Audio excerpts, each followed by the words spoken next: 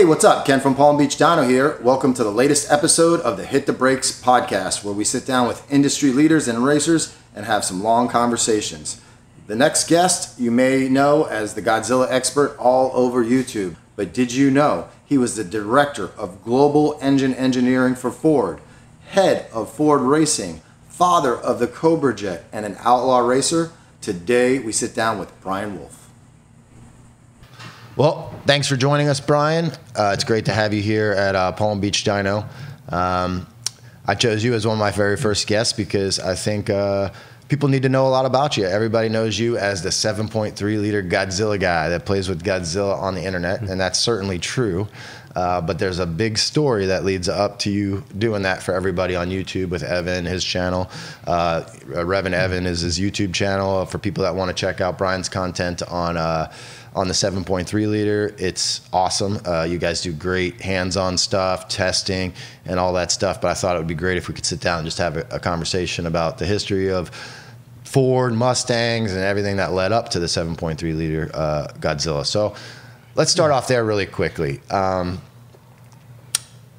What made you decide to take this on in the way you're doing with a company and all that? People don't, you know, to some people you just popped up out of nowhere, but why don't you tell us how you came upon the 7.3? Well, yeah, well, sure. But first, thanks a lot for having me on. It's really a pleasure to be on your podcast. Obviously, all the great stuff you guys do at Palm Beach Dyno, super impressive. But yeah, the 7.3 kind of started. I retired from Ford after about 36 years at the end of 2017. And loved cars my entire life. And like I tell people, being retired and doing what I do is kind of like being 16 all over again, just with a little bit more money to do some of the stuff I'd like to do. But my last job at Ford was I was the director of global engine engineering. So I had about 1,300 people that worked for me around the globe. So we were accountable for all the engines Ford did, whether it was the 1 liter Fox, which was a 3-cylinder 1 liter engine, all the way up to the 6.7 diesel.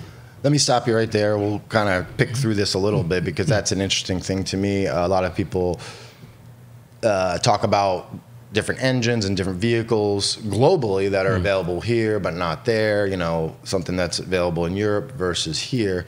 So you were all of that, at the top of all of that? Absolutely, yeah. So, you know, you had people, a team in Europe, team in Asia, team in South America, and of course, team in Dearborn. Okay. So yeah, it was. I was very fortunate, and I want to get to your question on the 7.3 and how that came about. But I was, you know, like probably the luckiest guy in the world. You know, how many guys get to have 2 dream jobs at a major company? Yeah. So that was the position, if you will, I wanted at one point in my career when I first started at Ford. I was just super tickled to be an engineer and to work on engines. That was, you know, that to me that was it. I didn't ever imagine going into management, but I was fortunate enough to run Ford Racing. So I had Ford, you know, what's known as Ford Performance today. So I had NASCAR, all the racing, all the performance parts, all of that stuff at one point in time. And then I was there for about 18 months, and then went to transmission, ran global transmission for Ford. Was in Europe, and then came back and had this global engine engineering job, which is the one that I, you know, wanted from, I'd say, 2002 when I first became a director. But when we were going through that, there was a need to replace the V10, mainly on the Dyno Cert vehicles. So a Dyno Cert vehicle is one where it leaves Ford incomplete. So you can't do an emission test on the rolls because the vehicle's not complete. You don't know what the frontal area is. You don't know what the final vehicle is going to be like. So there is a process to certify those called Dyno Cert. And with the CO2 regulations coming up, that was what really drove it. So I'm kind of happy that we had CO2 regulations. So the V10 needed either a major upgrade or to be replaced. The V10 originally was a very cost-effective platform because it was a 5.4 with 2 more cylinders, so same valve, springs, pistons, rods. All of that was, you know, very cost-effective for Ford. But as the 5.4 went away, and that then all of a sudden became a very low-volume, high-cost engine. So to update that was going to be pretty expensive. So the original plan was to take the 6.2 single overhead cam engine and make it a larger displacement to replace the 6.8 V10. And when I looked at that, it was a very, very expensive program because it was all new, expensive from the investment perspective because it was a new plant. So, that's hundreds of millions of dollars to translate that. Mm-hmm. So I looked at it, I said, I was never a big fan of the 6.2. Mm-hmm. I liked the romantic part of it, like it was kind of like a 427 single red cam architecture, but it was a really big engine, and it had 2 spark plugs per cylinder, and to be fully open, in my opinion, it didn't have a lot to offer versus the competitive set. So the competitive set in the truck market was strictly, the LS platform and the Hemi. So when the first prototype was already designed and parts were ordered, and it came through me for my, for approval as we're taking it to the board for further approval. And I said, I just don't know if this is the right architecture, and you guys got to prove to me it's right. And to the credit of the engineers, because it was difficult for them, right? You can't remember all of our stuff was overhead cam at this point. Mm-hmm. I said, I just don't think so. So the guys did a benchmarking, and every company benchmarks. I don't, if they tell you they don't, they're not being fully transparent with you. So we were, so I made them benchmark the other 2 competitive sets in the truck market, size, function, etc. And they came back with, we can probably put cam in the block, and we can make this thing a lot more compact. And as we make it more compact, we don't need all the complexity of different oil pans, different exhaust manifolds, different intake manifolds. One is going to fit where we're going to have 3 different variants. With the one was a variant of the 6.2 is going to be actually a 6.9 liter. So we took that forward. It was a late change to the program. We had to cut program time out, and the 7.3 was, if you will, born. Mm-hmm. And I knew it was going to be a really good truck engine, and I suspected it would probably be good in the aftermarket because now you had something small enough to fit. The problem with the 6.2, I think why it didn't take off, it was so wide, kind of like the 427 back in the 60s. I mean, that was a big engine. I mean, it was hard to make it fit and stuff, or like the Boss 429. So when we were going forward with it, and I retired from Ford, I thought, I'd like to kind of kickstart this in the aftermarket because I think this could really be a challenge to the LS. Now, the Coyote, don't get me wrong, I love the Coyote. I think it's the best engine Ford ever made, and I would put it against a Ferrari, a Mercedes, any engine, because I tell people, how many engines do you know, naturally aspirated, make 100 horsepower per liter, and the only maintenance is change oil every 10,000 miles? Right. You look at a Ferrari, you got to change timing belts, all of that stuff. So Coyote's great. Mm-hmm. But what I look at is Ford fans have 2 really wonderful production engines in production today that they can choose from if they want to go into the performance area or do a swap in older vehicles. Yeah. Yeah, I mean, that's what drew me to it, because obviously I'm a huge Coyote fan. I've been tuning well before the Coyote. One thing you mentioned that was interesting, we were talking about the V10 being like a variant of the 5.4. I mean, that's pretty much what the whole modular term comes from, right? Where it's sharing parts and I'm assuming costs, in in the lines and all that. Is that really where that came from? That whole theory of the modular engine and everything being kind of similar? Yeah, you're spot on. As a matter of fact, I was part of what was known as the modular mafia at the time when, we were replacing the pushrod engines. Kind of ironic, right? Mm-hmm. Where I was part of the team that was replacing the pushrod engines. My last thing I took to the board for approval was replacing an overhead cam engine with a pushrod engine. Right. So kind of full circle. But you're right. There's a guy named Jim Clark, super smart guy, super intense, and he was, if you will, the architect on the modulars, and that was it. We're going to take this, and it was a 4.6 to start with, and we did a 4-liter variant at one point to fit in the Continental, and then we needed something to replace the truck engines, the 351s, and I remember them coming to me, well, can we make it any bigger? And I said, well, it's 100 millimeter bore spacing, and with the rod ratios, and the only way to make it bigger is to, raise the deck height and make the stroke longer, or we're going to have to change the bore spacing, which then changes the architecture when you change that bore spacing. Mm-hmm. So yeah, that's the way it started, and then from there, well, how do we get more displacement than 5.4s? Well, we added 2 cylinders. Yeah. So, you know, circling back to the Coyote versus 7.3, it's funny that you said that where you were part of the modular mafia and then the pushrod thing. From a tuning perspective, or like what I talk about, you know, I ran into that a little bit. Everybody was like, you were the modular guy. I mean, when I started in this business 20 years ago, my website was called Modular Depot. And I was like, you know, no push rods, you know, anti-push rods. We raced NMRA, and it was in Pure Street, it was the push rods versus the super slow modulars that were slowly getting quicker and quicker. And we were like, you know, not even taken seriously, and now all of a sudden, you know, I've got my Super Duty and the 7.3, and I've been pushing that. And a lot of people ask me, like, you know, why are you doing that? Like, what, Coyote? And I'm like, I get that, but you know, there's not one solution for everybody. And the potential I saw in the 7.3 over the Coyote is for the swap market. Because there's so many people putting a Coyote into an older, like, street rod, or, you know, which I'm not really part of that. We tune a lot of those. I don't know a lot about that, but say like a 32 Ford or anything. For me, I'd much rather have a push rod engine that sounds like your car or my truck than a Coyote in it, from a, you know, just a experience of just driving the vehicle. And add on top of that, it makes great power. It's an awesome architecture. I saw the potential immediately, and a lot of people didn't quite understand that. And then as soon as, you know, you immediately came out with all this stuff and got everybody's attention. And I think that was really critical. In our last podcast, we spoke about Jerry, we spoke to Jerry, and we were talking about there being like one particular person that's responsible for the branches of how things go. And, you know, you play a double part there, because not only are you responsible for the engine existing from a management perspective, but then you immediately pivoted to promoting it in the aftermarket.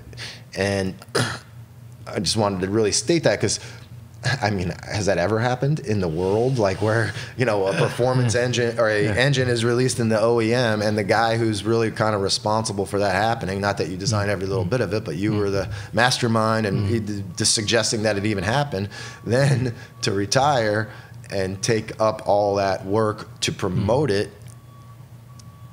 You know, if you didn't do that, would we be talking about a 7.3 right now? It'd just be like, oh, that's a truck engine. Or maybe we would, you know? So I appreciate you doing that. And, you know, and that really brings in another big part of your background that we'll touch on a little bit later, but your racing background. That's another level to this that's truly phenomenal, right? Like, how many executives at Ford race Outlaw Mustangs? You could probably answer that. Yeah, well, not many. Not many. Not many. Yeah. You know, so, you know, we are fairly new as far as being friends. But before we were friends, if somebody on Facebook said, name the top 10 influential guys in the early days of Mustangs, your name was mentioned, because you were, not necessarily because you were an engineer, it's because you were actually out there racing these vehicles. So why don't we talk about that a little bit real quick, to pivot to the race car deal, or even really your beginnings in this whole hobby is really kind of what's interesting to me for everybody. Did you always see yourself on the path to something along these lines? Like, when I'm talking, like, you know, junior high school days, or did this kind of develop over time? No, I always loved cars since I was, as they say, knee-high to a grasshopper, right? And, you know, my dad was a big Ford guy. My brother raced a 427 Fairlane, super stocker in the 60s. And real quick, did you grow up in Michigan? Yes, I grew up on the east side, so more GM country. That's where the tech center is. But my dad was always a big Ford guy, and you know, my brother as well. So, you know, when I remember, you know, it's funny, there's so much I forget, right? And, you know, I'm at my age, I mean, I forget a lot. And there's a few little things you remember. I remember my brother starting up that 427 Fairlane at home in St. Clair Shores, and I was probably is a 66 Fairlane. I was probably 8 years old, and I got to sit in the passenger seat when he started up, big grin on my face, and, like I say, from there I was hooked, right? So I always, really enjoyed it. I bought my first car when I was 15, somewhere before I turned 16. I still own that. It's a 1969 Fairlane Cobra, 420 Cobra Jet. Wow, that's awesome. And so I raced that a bit.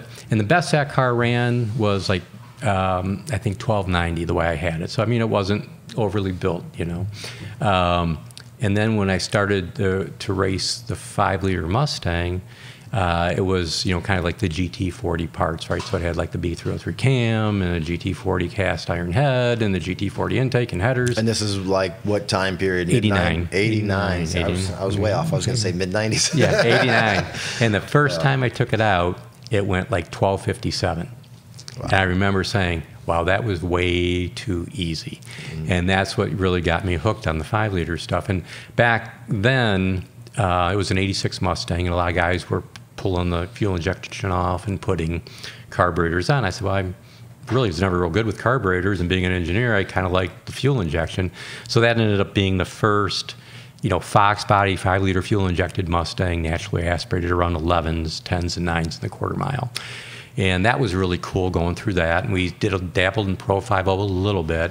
And then in around 92, I kind of backed away because work was getting pretty intense.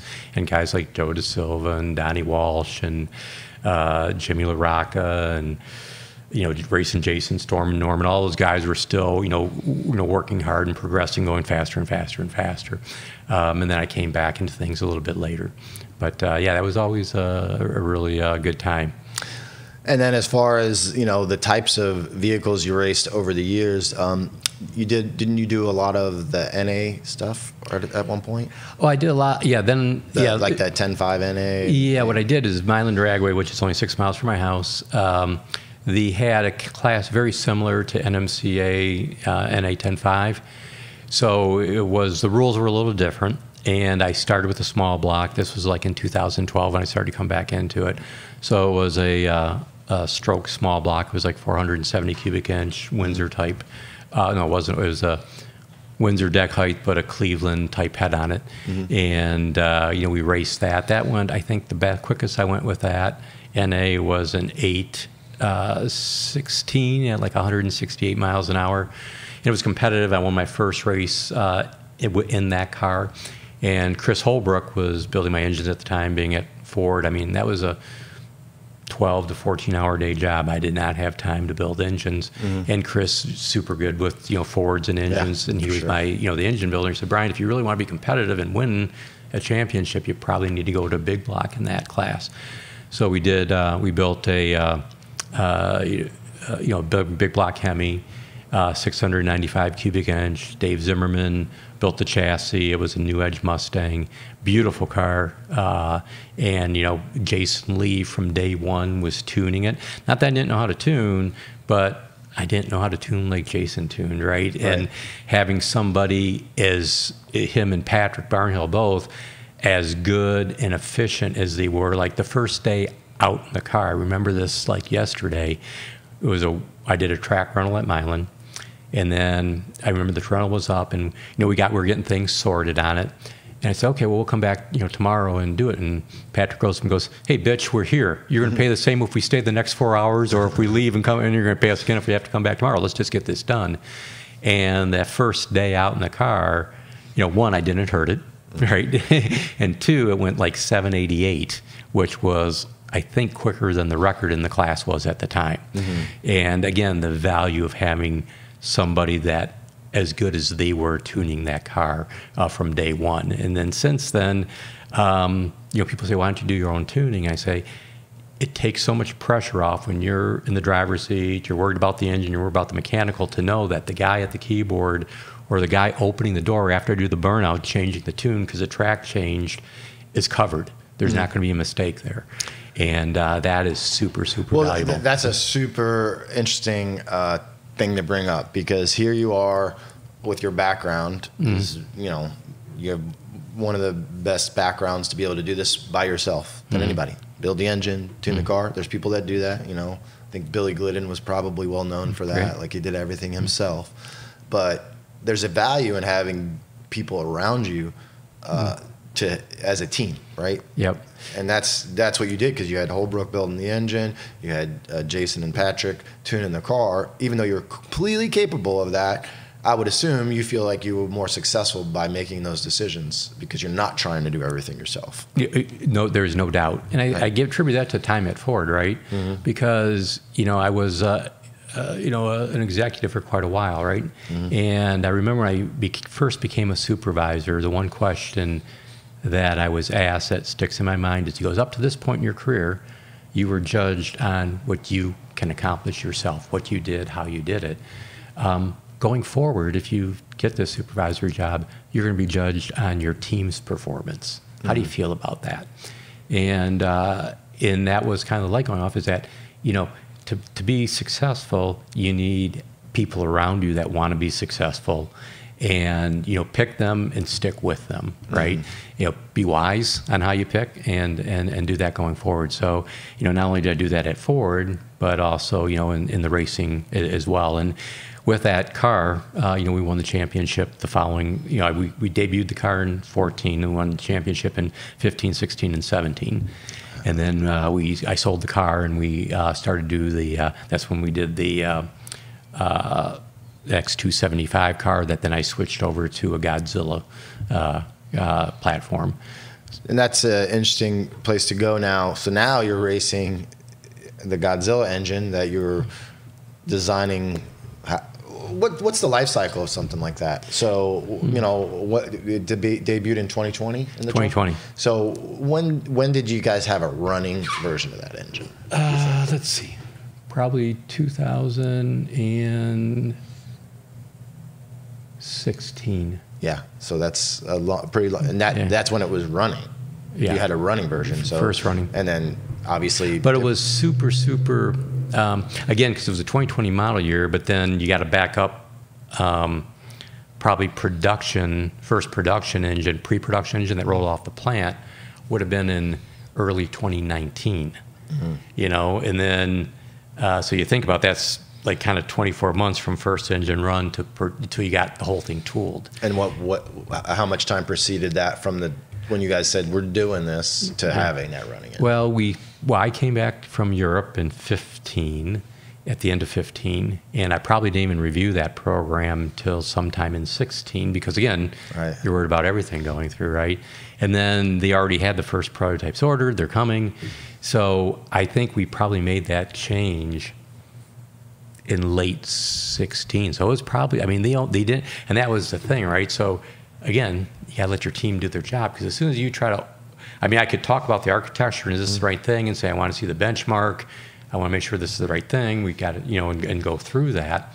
But I wasn't the guy designing the ports or dictating the valve angle or any of that, right? Or, but when things came forward, because you recognize these guys are in a tight time frame, if I start meddling with, minute details of it, they're just going to back off and say, well, okay, we'll wait till he does what we tell us to do, right? Right. And that's not good. That's not how you get people motivated.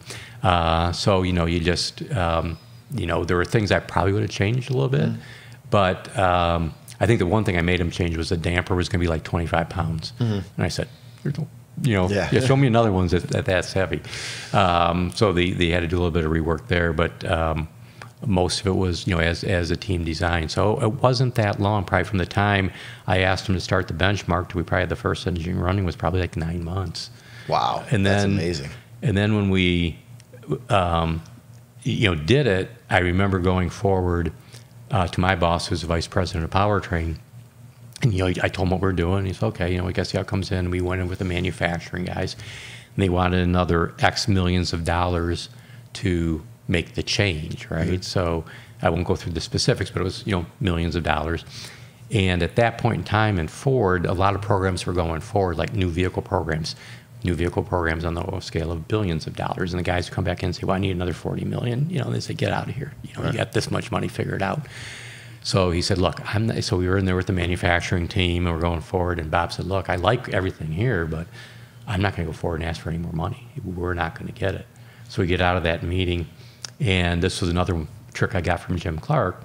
the guy manufacturing goes, well, Bob's really not behind it. He doesn't want to do this. Well, I guess we're just going to fold the cards. I said, no, Bob wants this really bad. He just can't go forward. We got to figure out how to get this, get this extra investment out. And again, trying to get my counterpart, same level as I was, motivated in manufacturing, get his team motivated to figure out how we're going to make this thing at least investment neutral. And then by the end of the day, we took a significant amount out of the investment of the original program approval, significant, like probably 25% out, and several $100s out of the variable cost too. So everybody was pretty happy at the end of the day. But again, you had to know when to push, when to back away, and you'll kind of read the cards to get things to happen. I think, at least I'm very interested in, hopefully everybody else is, a little bit more detail on like this process, right? So now you've got this design on paper for a 7.3. Obviously, like how does the first engines get built? Like, do you make a CNC head first, or like do they go directly to a casting? Like how does that how different is it from when they designed it, like through the process? Are a lot of changes made?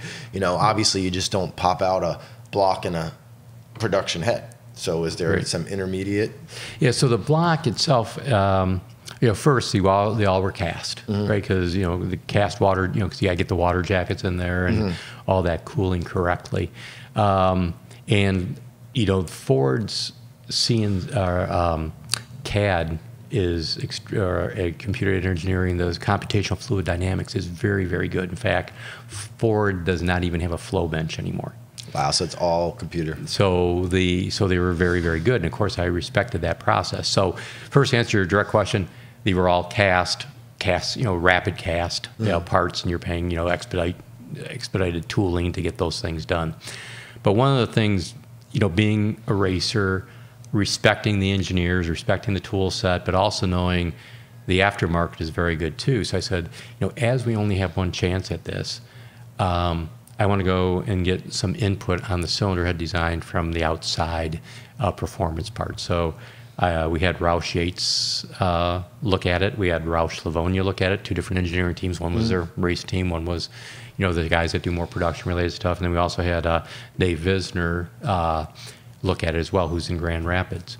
And, they all came back and they said, well, with the constraints we have, because you need a lot of cooling in that head, especially around the plug and the valves, because if you tow a 28,000-pound trailer up Davis Dam, you're at wide open power for a long period of time, and you need to get the heat out. So there's a lot of water, and the head, that was a design requirement. So we said, well, we really can't,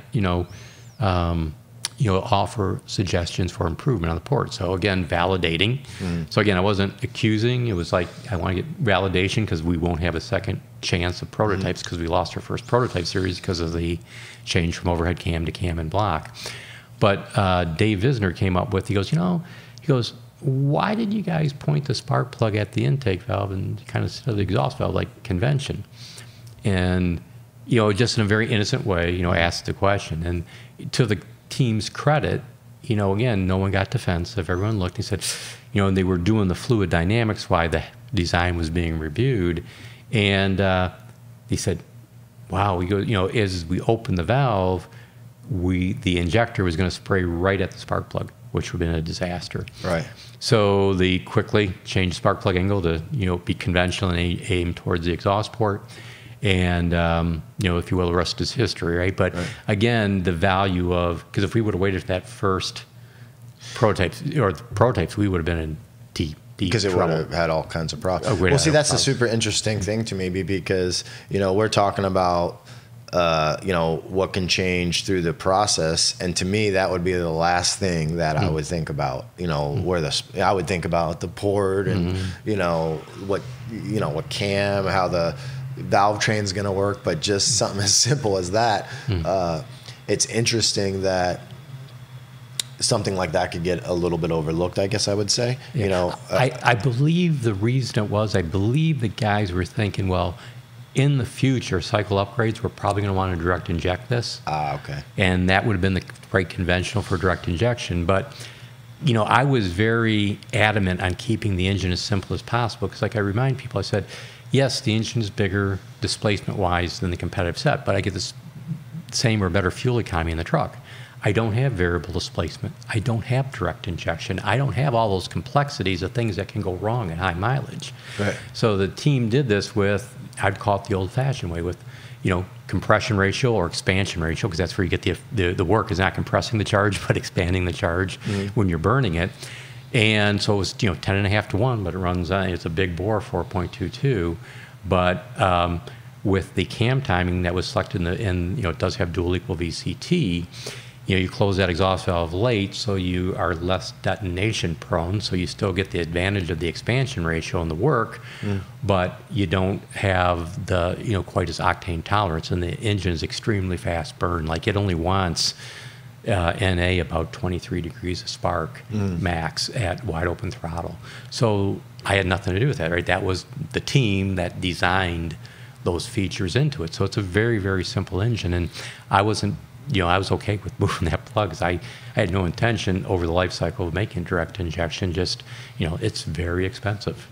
Yeah, and for you to pick this as a race engine, and where you mentioned you consulted race level people for a truck engine, is that because of your background, or would that be typical? Like, that doesn't seem typical to me. I don't see GM going to racers to say, hey, how does our head look? That's awesome. Yeah. It's not typical. I'd say it's probably more from, my background in knowing and respecting what these people could do and their insight, right? Because, again, the engineering team is super strong, super good. But again, when when you can't afford a mistake, the more input and feedback you can get is good. And, to me, those were extremely good people to ask the question to. So, you want to get the input from the best, right? You're only as good as the people that you surround yourself with and help you to accomplish your goals. Yeah, and what really impresses me about that whole process is comparing it to other times. And I'm not going to give a specific example, but when you come up with a product and you go, what were they thinking? Why didn't they talk? Like, did they not talk to somebody about this? Or, I'm not an engineer. You are. This isn't negative towards engineers, but sometimes when you're not an engineer, you go, did they get lost in the math and not really actually think of, like, practical examples of this? And I think that's where you bridge the gap, because you're not just doing it from an engineering perspective. You're out there actually racing these things and understand it. Obviously, not everybody who buys a Super Duty, or very small people, are going to go race the Super Duty, but the engine in general, if it can succeed in a race environment, it's probably going to succeed everywhere, right? Because the architecture is solid. So, and I'm not a pushrod guy at all, but I know there's some advantages to this engine over, like, the competitors. Like, isn't the camshaft bearing much larger than, like, what you would have the journals, like, in, like, say, the GM equivalent, things like that, like, where people would upgrade that? The 7.3 is already that way, right? No, you're right. So I remember going to the camshaft engineer and saying, hey, because again, I was thinking they may even be as, like, a 50 millimeter kind of conventional, and I was going to push them to make it bigger so the cam's stiffer. Go, hey, what's cam bearing size? Looks at me and smiles, goes, 60 millimeter. I go, that's good. Good job. And that was the discussion. The one thing that we do get criticism for is that I've seen on the internet is the lifter bore diameter is 842, which is the same as the Gen 3 Hemi and the LS. And it was kind of the same thing, is that if the guys would, because again, my question is, on the benchmark, why do we need these unique things? Because again, tight timeline, we always buy from from the same supply base, right? So if they would have wanted, an 892 or 912 lifter, why do we need something unique? Because I know that's going to be unique tooling, unique cost, unique in the field. So, the camshaft is unique, right? We machine it, at Ford, but lifters we're buying from the same guy the other guys are buying from. So, you know, that would have been something that I wouldn't have, you know, wanted to happen without proof that we're actually getting, you know, show me the performance I'm getting it, show me the fuel economy I'm getting for it. And then, you know, we would, you know, have that discussion. But, yeah, to answer your question, you know, looking at the cam design and other aspects of the engine, you know, the rod ratio, the bore spacing, you know, you want to look at the competitive set, but then if you're going to be unique, you got to understand what you're getting for it. Yeah, and, you know, I've run into that myself, designing much, much simpler things where I have, you know, a vision in my head of how it's going to turn out. But then when it comes to actually manufacturing it and what's available and how difficult that's going to be to pull off, that's where the rubber meets the road, right? No matter what you're manufacturing, you can design something that's perfect, but if it's difficult to service or manufacture or any of those things, yes, the final product might be great, but over the life of the product, it might not be, because there's just a lot of pitfalls to getting to that point, whether it be cost or serviceability down the road.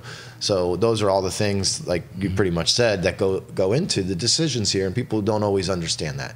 They'll look at that engine and go, man, this is great, but why the heck did they do that? Or why did they do this? And it's like, no product is perfect, right? There's always constraints, time, money, requirements. You know, you may have wanted certain things like the camshaft. Maybe that the guy who designed the camshaft was already on the same page as you. But if he hadn't been, maybe you would have had a campaign for that, or show like, let's do it this way. And speaking of that, so your background running the whole thing is at a racer, but I think, I don't know many engineers that work at that level, like the guy that designs camshafts at Ford, or the guy that does the cylinder head port design. What type of backgrounds do those people have? Obviously, they're engineers, but I'm assuming most of them aren't really hardcore car guys. I mean, are they or aren't they? I don't know. No, there's very few, right? But like the guy that designed, it was a cylinder head guy, a guy named Tim Taylor. He did a fantastic job. You know, he's a very, you know, introvert, very polite, very professional, and I don't think he was a big car enthusiast, but his goal was to do, you know, was to be a super good cylinder head engineer, right? Right. And that was what was important to him, and he is. Likewise, the guy that designed the ports on the Coyote, a guy named John Rich. Now, he kind of was a little bit more of a performance enthusiast, but he was, you know, he wasn't a racer, but again, he was very good with the CFD tools, and again, wanting to be the best that he could be.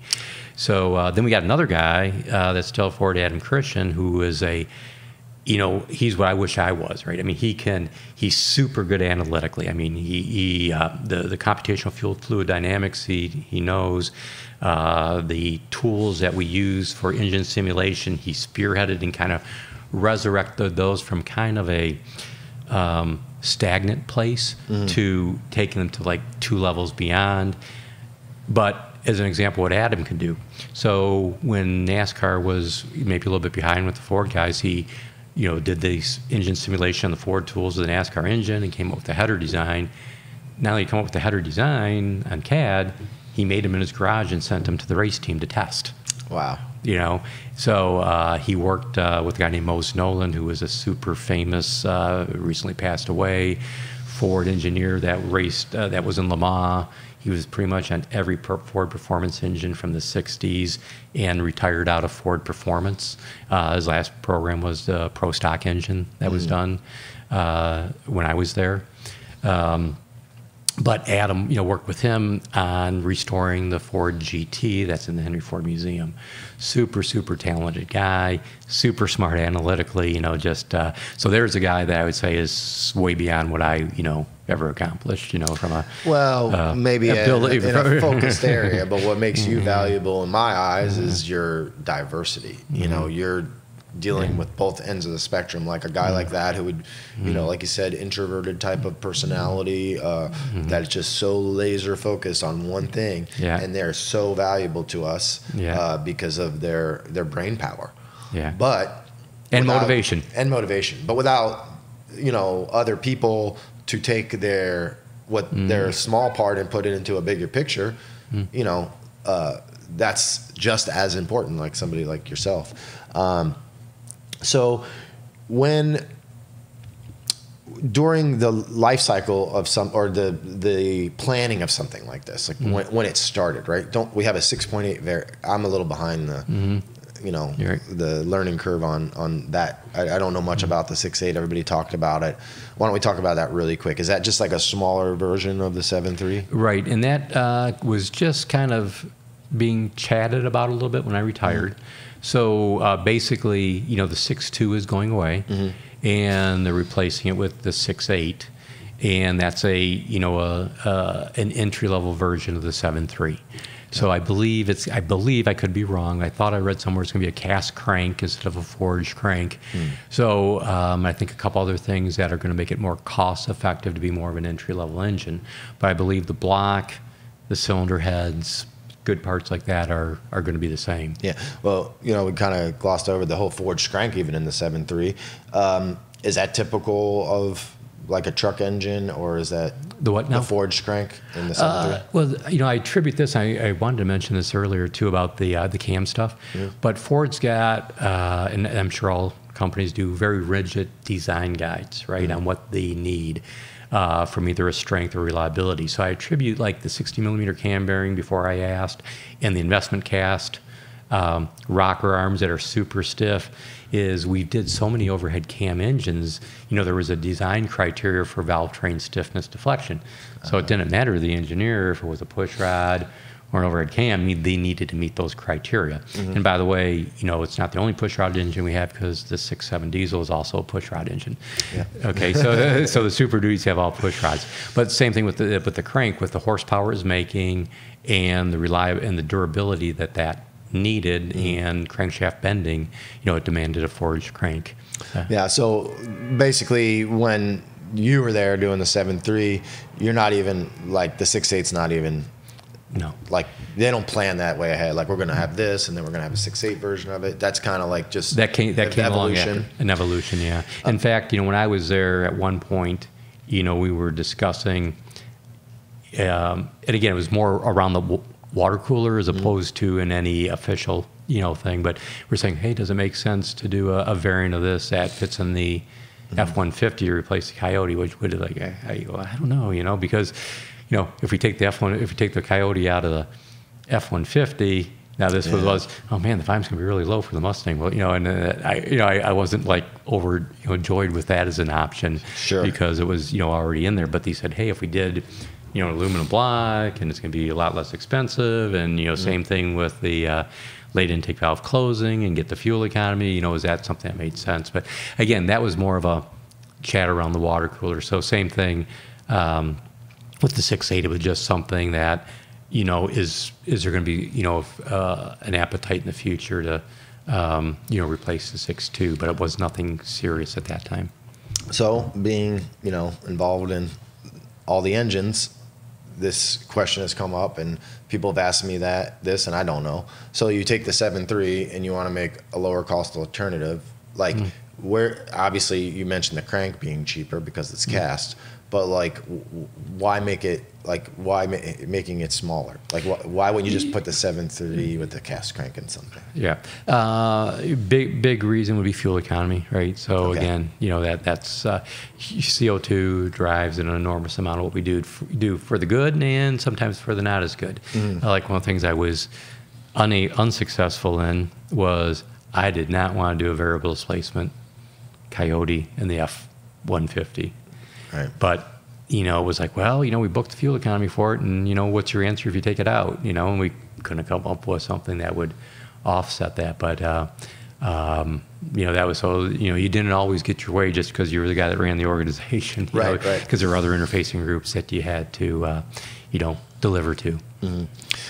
So, we're talking about the new 7.3 and, different variants, and possibly the Coyote, is in danger in the F-150. It wasn't. Let's fast forward a little bit. What do you think about the whole electric thing? What's your opinion on that? My opinion on electric vehicles, interesting, right? So electric vehicles, I think, have a place. I believe that the environmental impact is oversold, in my opinion. I think it's more about wealth shift than about the environment, in my humble opinion. Right? That's not anybody's opinion but my own. I don't want to reflect on Ford or anything in that regards. But where I think electric vehicles might have, I think, a really a good purpose is, when you get to these large cities, Paris, LA, New York, London, where you have vehicles idling for long periods of time and a lot of people walking on the street. There's, studies that say hydrocarbons and NOx emissions are carcinogenic and bad for, lungs, right? So when I was in Europe, one of the studies that was done by the government was as they tighten the emission standards from, X to Y to Z, they saw, hey, these levels were coming down. But then all of a sudden they plateaued off. Even though the certification standards were tougher, they really weren't necessarily seeing that in the city. So, my view is that if you want to have the biggest impact quickly on health, and again, I haven't done a deep dive into the impact on the respiratory system of NOx and hydrocarbons, so I'm going to take that at face value that it's true. I don't know it's true, but let's assume it's true for argument's sake. So you could draw a ring around London, Paris, Shanghai, LA, New York, and say, if you're within this circle where there's a lot of people walking and a lot of congestion, only electric vehicles. And if there is truth to this has a respiratory impact, then that would have a big help. Now, if I'm driving out, in the panhandle of Florida, or if I'm driving, out in Willis, Michigan, it doesn't make a difference. Right. Because those are what they call, NOx and hydrocarbons are local gases. They kind of come out of the tailpipe and they disseminate to the ground, where CO2 goes in the atmosphere, and CO2 that's created in, let's say, Canada by the forest fires ends up over Shanghai someday because it goes up in the atmosphere. So CO2 is a global gas. NOx hydrocarbons are local gases. So, I think that it's a bit oversold. I don't know if they've talked enough about the total impact on the environment and humanity for an electric conversion. I mean, there's almost, when I was at Ford, I think the global vehicle sales a year were globally, was not Ford, but total market. Yeah. It was I think 90 to 100 million vehicles annually. Wow. You're gonna make all those electric? Really? Yeah, and that's how I see it. It's in theory, looking at the data that I don't even know is 100% true, it seems okay, but the scalability is the problem, right? Scaling electric to that level, and like you said, the impact, we have no idea, So the only benefit I see to it short term, which, there's all these, a lot of these manufacturers are saying they're getting rid of gasoline vehicles, which to me seems way premature at this point and almost impossible to pull off. I do see a value in the small cities or the big cities and small trips and public transportation and maybe autonomous vehicles that can pace each other, and everything's at slower speeds in the big cities anyway. It's not like you're going across New York City at 80 miles an hour. So I see the benefit there, but I don't understand how extreme this push is or how it could be that way. And we can really go off into another direction and talk about the politics of it and the economy of it and who's going to get rich because of it and all those sorts of things. And I do think that's a major influence, but I'm still shocked with how quickly it seems to be accelerating. Yeah. In a way that it doesn't seem like it's actually going to be able to happen that way. Even if they want it to happen that way, it just doesn't seem like it can. Yeah, and again, without just talking facts, right? Yeah. So the way I look at it, and again, not being political, just looking at what's happened over time. To me, I said Chrysler couldn't spell electric vehicle during the last administration, right? They never talked about it. New administration comes in, very tough regulations come out. that were not debatable. Normally when there's new regulations, they present it to the auto companies, they give feedback, they go back and forth negotiation. These count very tough. So that's like, you may remember Chrysler saying, well, we can't meet the new regulations with the Hemis, right? And so that came out that quick. And then, of course, they very quickly, looked at electric vehicles. There's other answers too, like hydrogen. But again, this is where I say it's about wealth shift more than the environment, because hydrogen vehicles, there's a guy named Mike Copeland that's done a lot of work on that. Toyota's announced a bunch of work on that as well, where, water comes out the tailpipe, So, but again, it's not in line with the marching orders. So, yeah, I mean, if you're an open-minded person, just analytically looking at facts, you got to scratch your head, right, and say, is there more to it than this? But I think, like you said, you just kind of got to leave that where it is, because, we want to talk about cars and cool stuff as opposed to politics, right? Yeah, for sure, for sure. It's just the thing that bothers me the most is seeing these electric dragsters. Like, to me, it's just soulless. Like, it's just not that exciting to me. And I don't think, I can share it with you, like Nancy, my wife, and I went to the Isle of Man races. If you haven't been on the Isle of Man for the TT or not aware of what that is. I'm familiar with it. I would love to go. That's amazing. So, but for people listening, go to YouTube and go Isle of Man TT. And what this is, it's an island called Isle of Man between England and Ireland. It's a very small island. There's a 37.5-mile course, which are public roads, before these guys take off, and they race motorcycles around there. It's 5 laps, 37 miles a lap, 200 turns, and these guys are amazing, right? It's just an amazing race. But they also have the thing called the TT0, which is it's 1 lap with an electric motorcycle, and pretty much no one watches that. Yeah, I can imagine. So I think there will be some interest, because I think it'll bring people in that maybe haven't been involved in drag racing, but like someone like myself, I don't have any desire to go play with that stuff, and there'll be people that will be interested and follow it. There brings a few new people in, but I think a lot of people will just say, no, that's not for me, and we'll have to see how that pans out. But yeah, I mean. And they're super heavy. Yeah. I mean, they're super, super heavy. Like that electric Cobra Jet, rumor had it that it was over 5,000 pounds, and they had to do special work to get the the vehicle safe enough. Because again, to be able to stop, and if something horrible did happen, unexpected, which does happen at the drag strip, I did total a car there myself.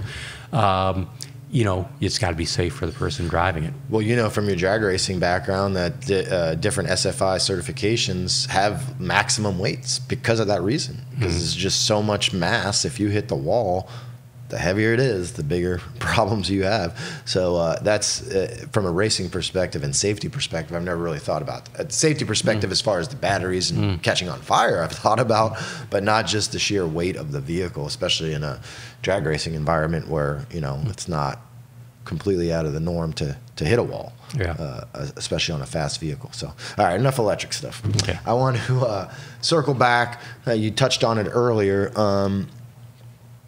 What is now Ford Performance, Ford Racing when you were there. Obviously, I don't even know what Dodge, does Dodge have something equivalent to that? I think they do. But we don't even know the name of it. So that already tells us. It might be a part of the SRT guys, right. But yeah, they do. Direct Connection, is part of it. Yeah, but to me, it's different. Yeah. And then, GM does have GM Performance parts, which I don't know how well you know Dr. Meyer, Jamie Meyer. He's going to be a guest here soon too. He turned his back on us 4 guys and went to GM for a long time. Just kidding. And he did a great job there. He did a great job. I love Jamie. He was very important to me getting into this business. Period. Maybe because I'm not a GM guy, I don't really put GM Performance in the same breath as Ford Racing, Ford Performance. A lot of people don't really understand exactly how that works, maybe even myself. So maybe you can describe that to us a little bit. Like, at what point did Ford even launch that separate division? Sure. Or is it a division? How does it work? Yeah, so it's evolved through the years, right? So in 1982, same as the first year I started at Ford, I think it was Etzel that wanted to push we should get back into NASCAR. So that Ford Motorsport at the time, and that's another sore point with me. Let's come back to branding. Okay. Remember to come back to branding. But Ford Motorsport, I think at the time, was formed, and they formed a small group, and they reached out and they needed Ford Motorsport because to run a NASCAR, I think the block, the heads, and I think the sheet metal needed to come from the OE. I believe. I could be wrong, so if I'm wrong, someone can correct me. So they reached out to Jack Roush at the time, and Jack had a small little, pamphlet of performance parts Jack offered that Ford used to kickstart their performance parts business as well. And that started, I'm pretty certain, in 1982. And that was the genesis of the Ys. And Mose Nolan was part of that team. A guy named Don Sullivan was part of that team. Sully was a name. He was quote old when I was young, and he's no longer with us. But I think he did the tunnel port 427. I mean, a lot of the stuff that was done similar to Mose Nolan. Mose was a little younger than Sully. Was done. Back in the 60s, and then they brought those guys in to help with this. And Sully I didn't really know Don Sullivan personally, but one of the things I remember is that if you don't, people would like to come by and talk to him because he had so much knowledge in history, right? And we put a sign up. He goes, if you don't have something to do it elsewhere. Don't, in other words, don't bother me. He was very focused on his job. But that aside, that's how it started, and then it grew, significantly from there.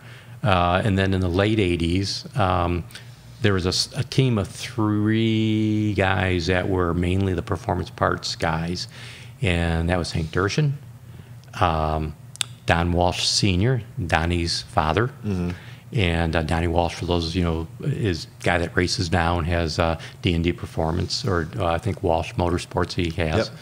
And, I think they use both names. Yep. And Ed Lyons. And they were kind of the performance parts guys. Lyons kind of had small block stuff. Dershin had kind of a hodgepodge of many things. And Walsh Sr. was kind of the driveline guy. And that's, they kick-started that performance parts. And then when the 5-liter Mustang, that's an awesome story too, how the 5-liter Mustang came back into existence. With the guy named Jim Clark, again, was the one that I would say is, if you love Fox body Mustangs, if it wasn't for Jim Clark, I don't think they'd be around. Wow. We can come back to that. Yeah, we'll definitely come back to that. But there was a guy named Wally Bieber who was in the 5-liter group, and he was another older gentleman, again, old when I was young. He was in his 60s when I was in my 20s. Super performance enthusiast, and the GT40 stuff came about with Wally was, under Jim Clark's kind of leadership, was developing those parts, and the program got canceled. So he called Hank Dershin and said, "Hey, I got this stuff. It's already engineered. Do you want to put it in the catalog?" And Dershin said, "Yeah, sure. We'll put it in the catalog." And then, I was friends with Hank, and he said, "Hey, you want to try this stuff on your '86 Mustang? We'll see how it works." So I got the parts from them. We put it on the car, and of course, I'd say the rest is history because the GT40 stuff took off really, really well. So Ford Motorsport was mainly the racing and the performance parts. And then they changed the name to Ford Racing, and then Ford Performance, and it probably had some other name in between. But with that, when I ran the division, I came from a super intense line job. So I was what was called an LO2, one level below a corporate officer. And, you had to go to the races on the weekends, but it was nowhere near intense. I was, when I ran engine engineering, or I ran controls and calibration for a long period of time, and as installed components, I would get to work at 5:30 in the morning and leave at 7 at night, and you were there Saturday and Sundays. It was intense. The Ford Performance, or the Ford racing job wasn't that time demanding. And I remember going to my boss and said, if we rolled Ford Performance vehicles along with this, so we'd have the Ford Performance vehicles at one end, the Ford Racing support at the other end, and the Ford Performance parts to bridge the gap, I said, that would probably be a job that would be intense enough for this level of compensation. They didn't do it at that time, but a few years later, Ford Performance is born. And so I'm going to get my gripe on branding, right? People talk about how long it takes to develop a brand, right? So we had SVO, then it was SVT, then it was Ford Performance Vehicles. And that was more to stroke executives' egos, like corporate officers. I mean, they could have said, we've got a new division called Ford Performance, and it's made up of Ford Racing and SVT, and it's all under his Ford Performance brand, and still respect, to me, the people that bought all the Ford Racing parts and the old SVT customers. But no, they had to put their name on it and change it to Ford Performance, which always really kind of pissed me off, to be quite blunt. It was like, why'd you do that? I mean, you only did stroke your ego. I mean, how do you think the SVT guys feel now that you don't have SVT anymore? I remember when that happened, and everybody was like, why are they getting rid of that name? Like, people like, I mean, that's the point of a brand, right? To identify with it, pull it all together, and then just boom, you just get rid of that brand. It was and Ford Performance products are awesome, right? So we have an SVT, I think it's SVT Fiesta ST. I don't think it was Ford Performance yet. And then we had a couple Raptor pickups, and now my wife's got a Raptor Broncos. I love the vehicles, right? They're awesome. I just wish that we would, you'd think with a company like Ford, a family company, we'd stick to the brand, right? And names. What time period were you there? When did you start it? I was there 08 to 10. Okay. So I think that'd be an interesting take on the vehicles. Well, first off, the big one that you were, I believe, responsible for was the Cobra Jets, right? Yes. So what happened, the Cobra Jets, interesting story on the Cobra Jets, right?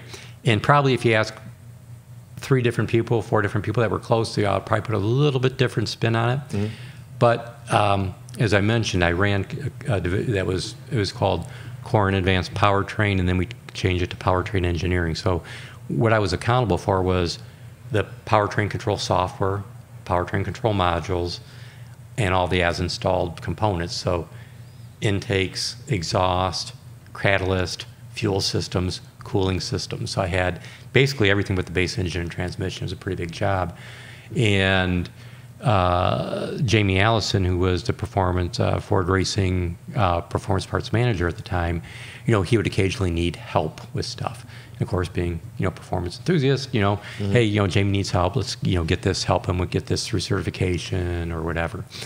So one of the things that was going on in the background was NHRA was talking to Ford, GM, and Chrysler about bringing back some type of modern, heads-up class that would appeal, to fans, And I had 2 friends, a guy named Jimmy I still have him, You have 2 friends, one's Jimmy Ronzello and the other guy named Mike Pistelny. And they were saying, NHRA's having this meeting, but the Ford guy that represented him just doesn't seem too enthused. Can you do anything to maybe push those guys a little bit? So I called Jamie and I said, I'd really like to, help with this because you guys don't really know NHRA sportsman racing. You're only kind of helping the funny car guys. You're okay if we start a NHRA advisory committee. And so what I wanted to do was, reach out to the sportsmen who put their own money into polishing the Ford Blue Oval. I thought that was important because that's what I always did. I had a lot of time for that. So we started the discussions. And then I kind of mentioned on this new class a little bit, and Jim and I invited. So it was the Ford Performance guys, myself as not really accountable but wanting to influence, and then Jimmy Ronzello was there too, who was a experimental build technician at Ford, but super long history in NHRA racing. He was a super stock racer for many years. And we started these discussions, and then there's a guy, very popular guy who you probably know, named Jesse Kershaw. Yeah, he was the marketing guy in Ford Racing, and he sent me, and I said we ought to do something like this and support this class. So the way I described is Jamie and a guy named Andy Slankert, who was a supervisor that worked for him, were coming to the meetings and talking to me more to pacify me because I was a director and I was helping them and they respected the position, and okay, we'll pass fine, but we're never going to do this thing, right? Right. And Jesse had this, he told me this PowerPoint that he was carrying around for 3 years and no one would take it seriously. But it was talked about doing a drag car, you know, and he took the name from the past, Cobra Jet, that kind of defined what it would be, which was a kind of a GT500 powertrain. And I don't remember how much detail he had in that to be open. I don't know if he had the powertrain in there or not. I think he did. And I remember him sending it to me. I said, wow, yeah, this is exactly what we were talking about. You know, I sent it to Jamie. Like, he sent it to me. I read it within the first half hour of receiving an email. And I sent it to Jamie. And then Jamie was back at Jesse's desk and said, what the hell did you send Brian Wolfe? You know? Right. And so, you know, they were pacifying me a little bit. And then this was in beginning of 08, maybe-ish. And my time frame's a little fuzzy because I'm an old guy and I don't remember the exact dates. But long story short, all of a sudden, Dan Davis retires, and who comes in as the new director of you know, Ford Racing, you know, Ford Racing Technologies, it was called, me. And I remember Andy's telling the story, said, he goes, oh shit, we're really gonna have to do this thing now.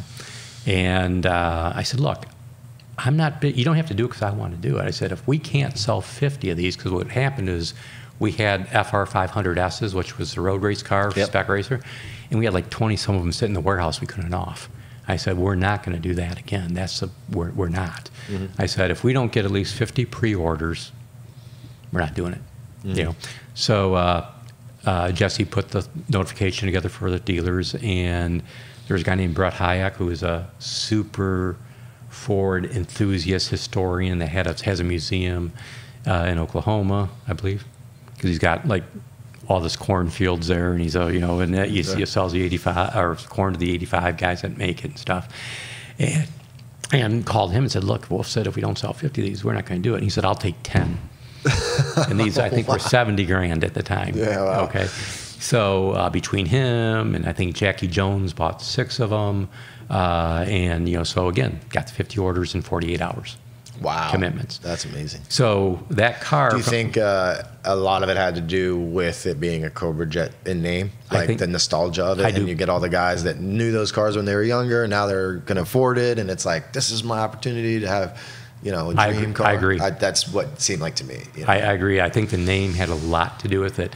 And again, I think it was Jesse that came up with the name. I had a discussion with another guy that was super instrumental, a guy named Larry Farron, who was worked in Andy Slanker's group to get the prototypes made and stuff. And I was a little fuzzy on the name, but Jimmy Ronzello said no, it was Jesse in that PowerPoint that had the name. So I think that was Jesse's idea to have that name. Yeah, Jesse, I don't know how long he was there, but he seemed to have a pretty big impact, because Jesse is the person that I worked with to get Coyote Stock founded. Because when I went to the NMRA with the idea, they said, well, that sounds great, but you have to get Ford to do it, and I don't think you're going to get Ford to do it, like the sealed engine part. And at that point, Jesse was going to all the races, and he was very approachable, super. Didn't realize how good we had it till Jesse was gone, honestly. Not speaking badly about whoever came after him, but Jesse was very good at bringing people together, I would say. And I approached him, and he's like, man, I like that idea. Let me go see what we can do. And then he was the one that pulled off being able to seal the engine so the Coyote Stock program could get off its feet. So I didn't realize he was that instrumental in getting the ball rolling on Cobra Jet. So. Yeah, no, he was, you know, and again, he you know, he was in a tough spot because there wasn't a lot of support for drag racing, because you know, we had John Force and you know, people and the executives typically like road racing, because drag racing is for, you know, sleazy rednecks like me and not for the champagne crowd, right? So that was so you know, he was kind of always in an uphill, you know, battle until then, you know, the short time that I was there. But I remember him bring Coyote Stock, and this I thought, well, that's silly, because being an engine guy, I said, why the heck would you want a, you know, to seal the engine? I mean, what fun is that, you know? And but I was 100% wrong, because you know, the guys buy the sealed crate motors, you know, and they're in the car for 3 years. I mean, and there's no other place you're going to have that much fun, be able to race heads up for the amount of money it takes to build a competitive car. I think I had more in my X275 engine. I could have probably built a car and had a complete backup powertrain for a Coyote stock. So I think it was a super good idea. And, I mean, there's 20 of them out there at NMRA now when they show up. Yeah, every race. I mean, it's been, I didn't do much after it got started, but I felt like I was pretty instrumental in getting it going and also keeping it healthy, because when that class launched, it wasn't a success. It took a year or two because people had to build cars, and then they wanted to allow automatics and a weight break, and the whole concept of the classes, there's just one set of rules. There's no this combo gets this weight or this combo gets this weight. And I think that's been the reason that it's been successful, because it's a no BS class, right? There's just, other than like trying to find somebody cheating or anything like that, you're going to show up and have the same basic horsepower and, ability to go as quick as anybody else. But yet, the new guys are, tense off, and then each time they keep going. But the coolest thing about it, which, you alluded to as far as like, why would anybody want to seal the engine and mess with it?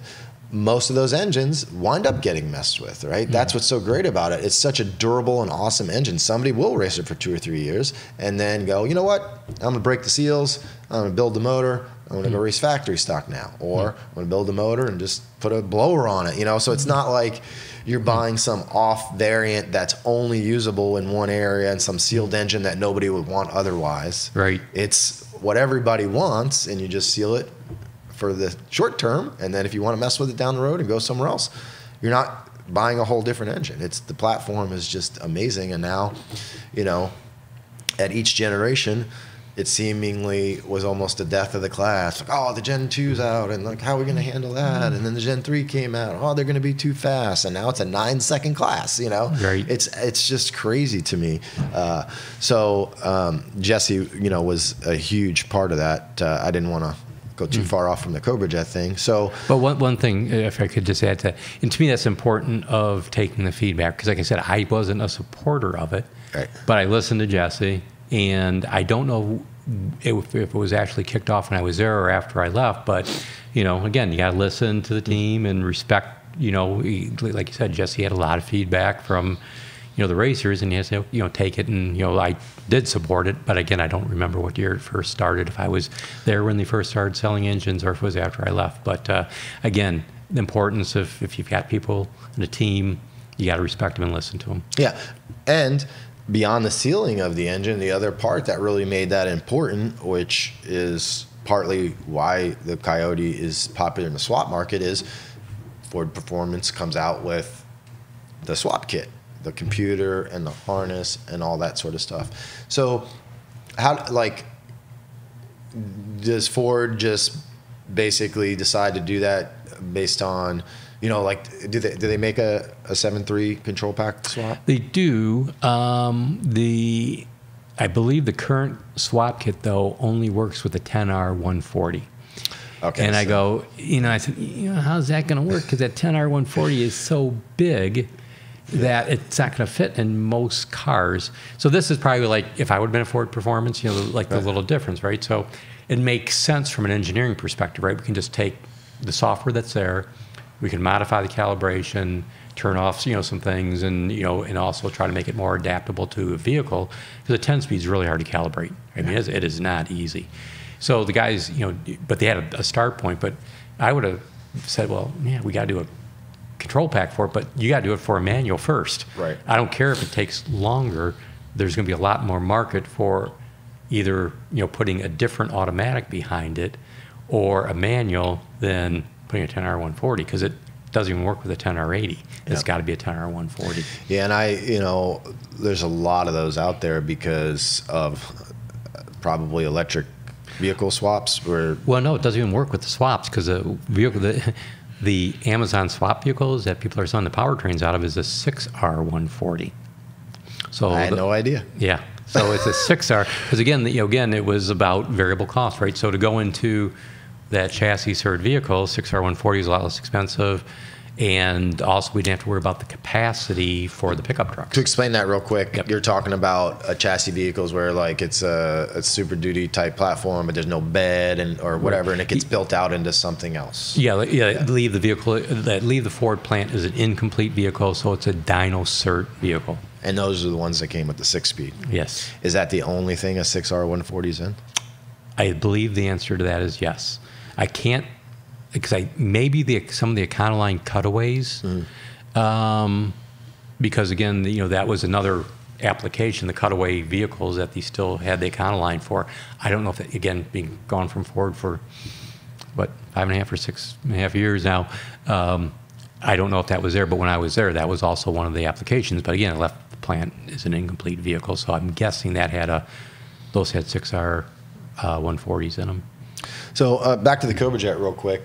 That came with multiple powertrains at some point. What is that basically because of NHRA and rules and trying to fit, certain criteria? Yeah. So again, the goal is to allow the sportsman racers, right, something in a modern vehicle that they could race in stock and super stock. So that was the purpose of putting like a 352, which was a 302, a larger 302, or a 428, which was a larger 351, or a 463 valve, or a 5-liter NA, to make something so that you could drive a more modern looking car, and that also, in my opinion, helps the marketing and the polishing the blue ovals. So when people go to the track and watch the stockers and super stockers, oh, I've got a car like that, and again, that being able to relate. Yeah. One interesting thing that Cobra Jet program, and I kind of remember this at the time, and you being there, I'd like to hear some insight on this. So, what transmission were in those? The first year, 2008, it had the same transmission that the GT500 has. In 2010, it could be a Power Glide or a Liberty. But you guys didn't call it a Power Glide, did you?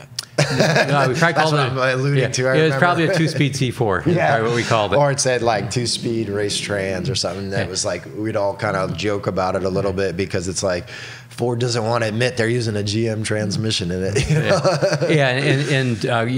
Absolutely. But and again, truth be told, there probably wasn't one GM part in it. Kind of like my X275 small block Ford, right? It was a small block Ford, but there wasn't one Ford part in it. Blockheads, all that was different.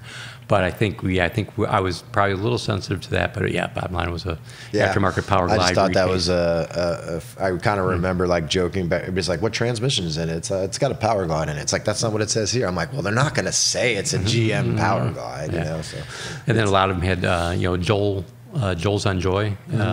They built most of the auto. In fact, I think he built all the automatics for that. In the future years, it was a 3-speed. So, I'm a little ignorant to this. Where is that program? They don't make Cobra Jets the last year was 19. Yeah, okay. So, and that was it was supposed to be an 50th anniversary, but I think it came. They didn't have any of them. They didn't have the program done. So it came out in 19, and I believe if you look in the NHRA guide, it's listed as a 19, not an 18. But anyway, that was the last one. So I think we did them in 2008, 10, 12, 13, 14, 16, and 18. So or 19. With Ford Performance, there's all these specialty vehicles. Like you mentioned, the Bronco Raptor, which I have one, which is just one of my favorite vehicles ever. I love it. I mean, I had a regular Bronco. I had them all. I had the small one, I had the Wild Track, and then now the Bronco Raptor. And they followed the pricing, which is everyone got a little bit better. But that's obviously a production vehicle. And there's many Ford Performance production vehicles, but then there's non-production vehicles like the Cobra Jet, but then, like the newest stuff, like the not Dark Horse, but the... the GT3? The GT3 and all the different race variants, and they've done that throughout the years, like the, did they call it the GT4, the road race car, like years back, like that was based off the newer S550 platform. Are those specialty race vehicles, Cobra Jet, road race cars, being developed alongside the production version of Ford Performance, or those two different things? Okay, so the individual that runs the specialty race prepared cars that you buy from the factory is a different individual than the person that's in charge of, if you will, like the volume production street cars. So I classify it as not street legal, no VIN, and street legal VIN cars. Which makes sense because the requirements to design a Bronco Raptor are very different than designing a GT4. Yet they're both Ford Performance. So in my mind, I'm like envisioning, you know, what it looks like there, and I'm like, that's just so very different. But obviously, so they're just they're run almost like there's two different people, but the people are separate too, right? The people working on the GT4 or the GT3 or all the different vehicles are totally different than the GT500. Right. There may be some cross-fertilization on, like, it was a new platforms coming about talking, you know, kind of like I mentioned when I had, you know, the powertrain engineering components and, you know, Jamie would ask me questions, right? Total, you know, one's in marketing, one's in PD, product development. But again, offering that assistance. So I'm sure that type of cross-communication has to be going on. But as far as the team accountable for each, you know, different areas. And how does the planning of a production performance vehicle like a GT500 or the Bronco Raptor or the regular the F-150 Raptor, like how often are those proposed and they don't happen? You know what I mean? Like what's behind that? How do they become? Yeah, you know, I'm not as, you know, familiar to be, you know, fully, you know, transparent with those processes. You know, like, you know, when I was there, typically, you know, there was a, you know, like, you know, Coletti is probably the most popular outside known guy that ran SVT, right? And, you know, they would propose stuff going forward, just like a production Mustang program. You know, and it would have to make financial sense, et cetera, to proceed. I think, and I think and assume that probably that same process goes, you know, takes place today. So, you know, they'll put a proposal together. There may be money even put in the cycle plan as a holding point. Like, hey, you know, we've got a new Mustang, you know, coming out in 14. We're going to want to do a Shelby version of that. We're going to put a placeholder in the cycle plan with so much money to do that.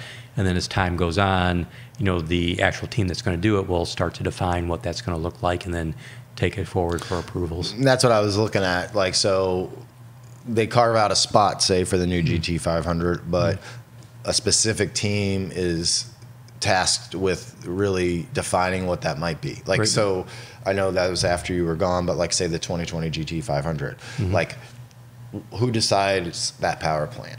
Like, you typically, or the whole thing, like, does that go down to like one guy on a team that's like, hey, I think we should do this, and everybody gets behind him? No, typically that would be like if you will, there's a planning organization for it. So you got, you know, so you have marketing and sales, right? That is a lot of the folks that you know, most journalists and people will interface with the marketing team.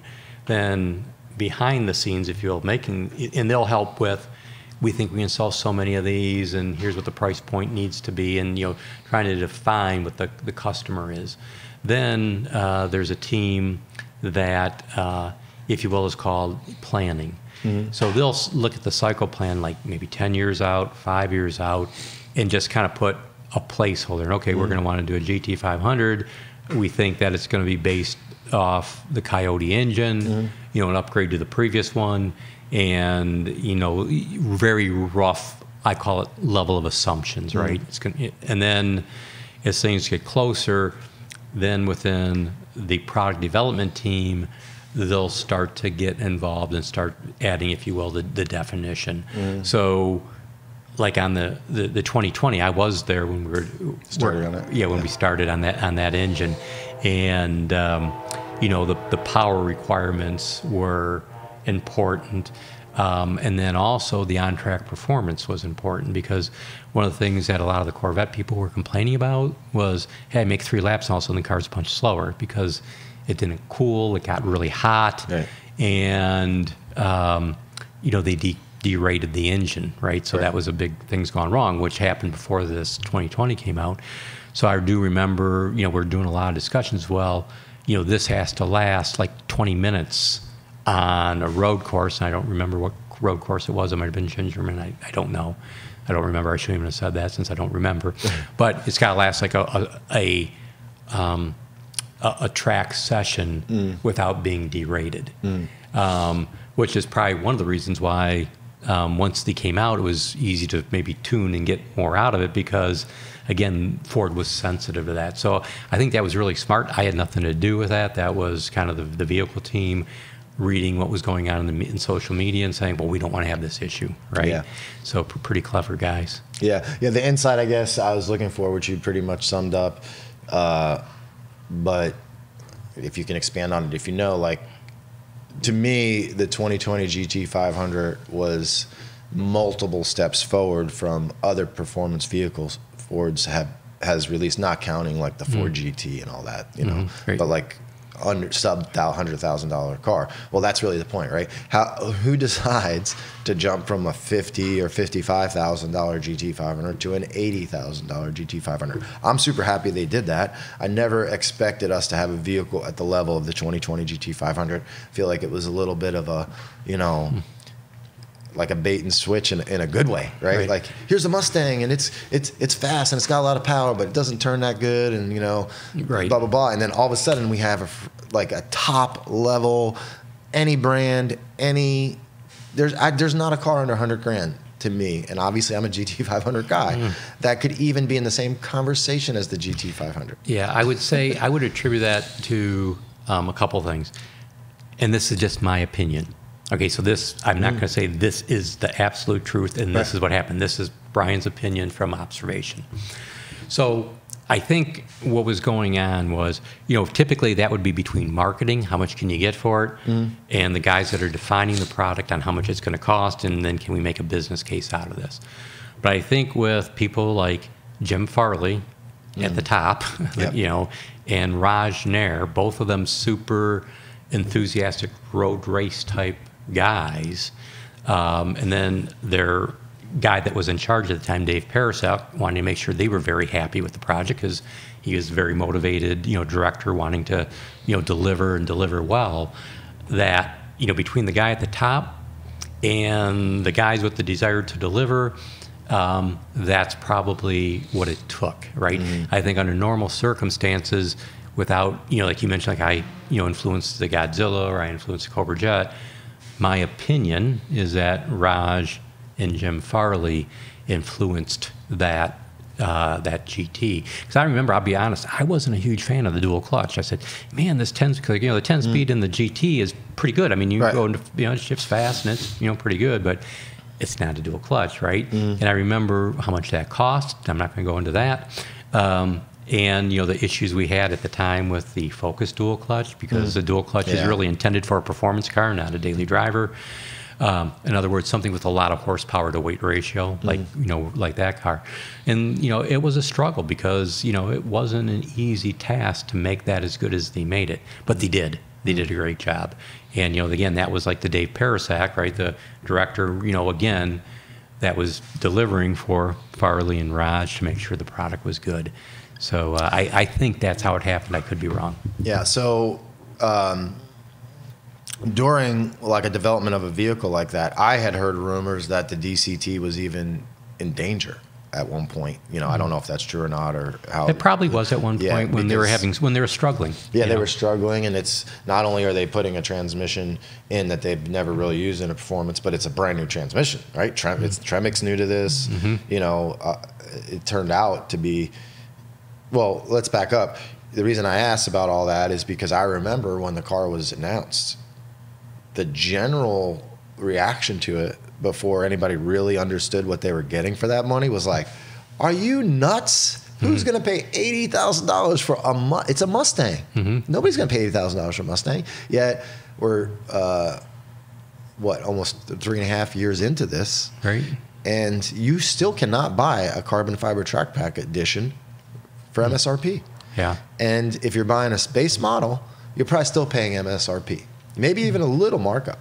That's amazing to me. I mean, obviously, at a Ford production car. At a Ford period, the general used car market has been influencing that, and all the again, politics around everything and everything getting more expensive and hard to get and supply chain issues and things like that. But, you know, to think, I mean, I just sold one of my GT500s, and yes, it has a few performance parts on it, but I sold it for $5,000 more than the MSRP, you know, and yes, it has a few performance parts, so it's not like I sold it for more and it's a bone stock vehicle. But even to say that 10 years, oh, I have a 2014 GT500, oh, that's worth 50. Oh, I have parts, I have things done to it. Oh, it's worth 40. You know, like, and now, because it's such an amazing platform, the modifications to it allows us to modify in a way that is truly reliable. Like, it's not like almost anything we've done in the past where it's like, yeah, you got all this extra power, but be careful of this. Don't do this. Don't do, you know, heat and let it rest. Like, not really. Yeah, I mean, some of them that we make 1,300 horsepower with, you still have to be gentle with them. But if you do a normal build and make between 800 and 1,000 horsepower, which is crazy to even think about 15 years ago on a production vehicle with some bolt-ons, not only can you do it, but it's like, people are like, oh, well, you know, what do I need to know? I'm like, nothing, just floor it. It's, you know, it's going to take care of itself.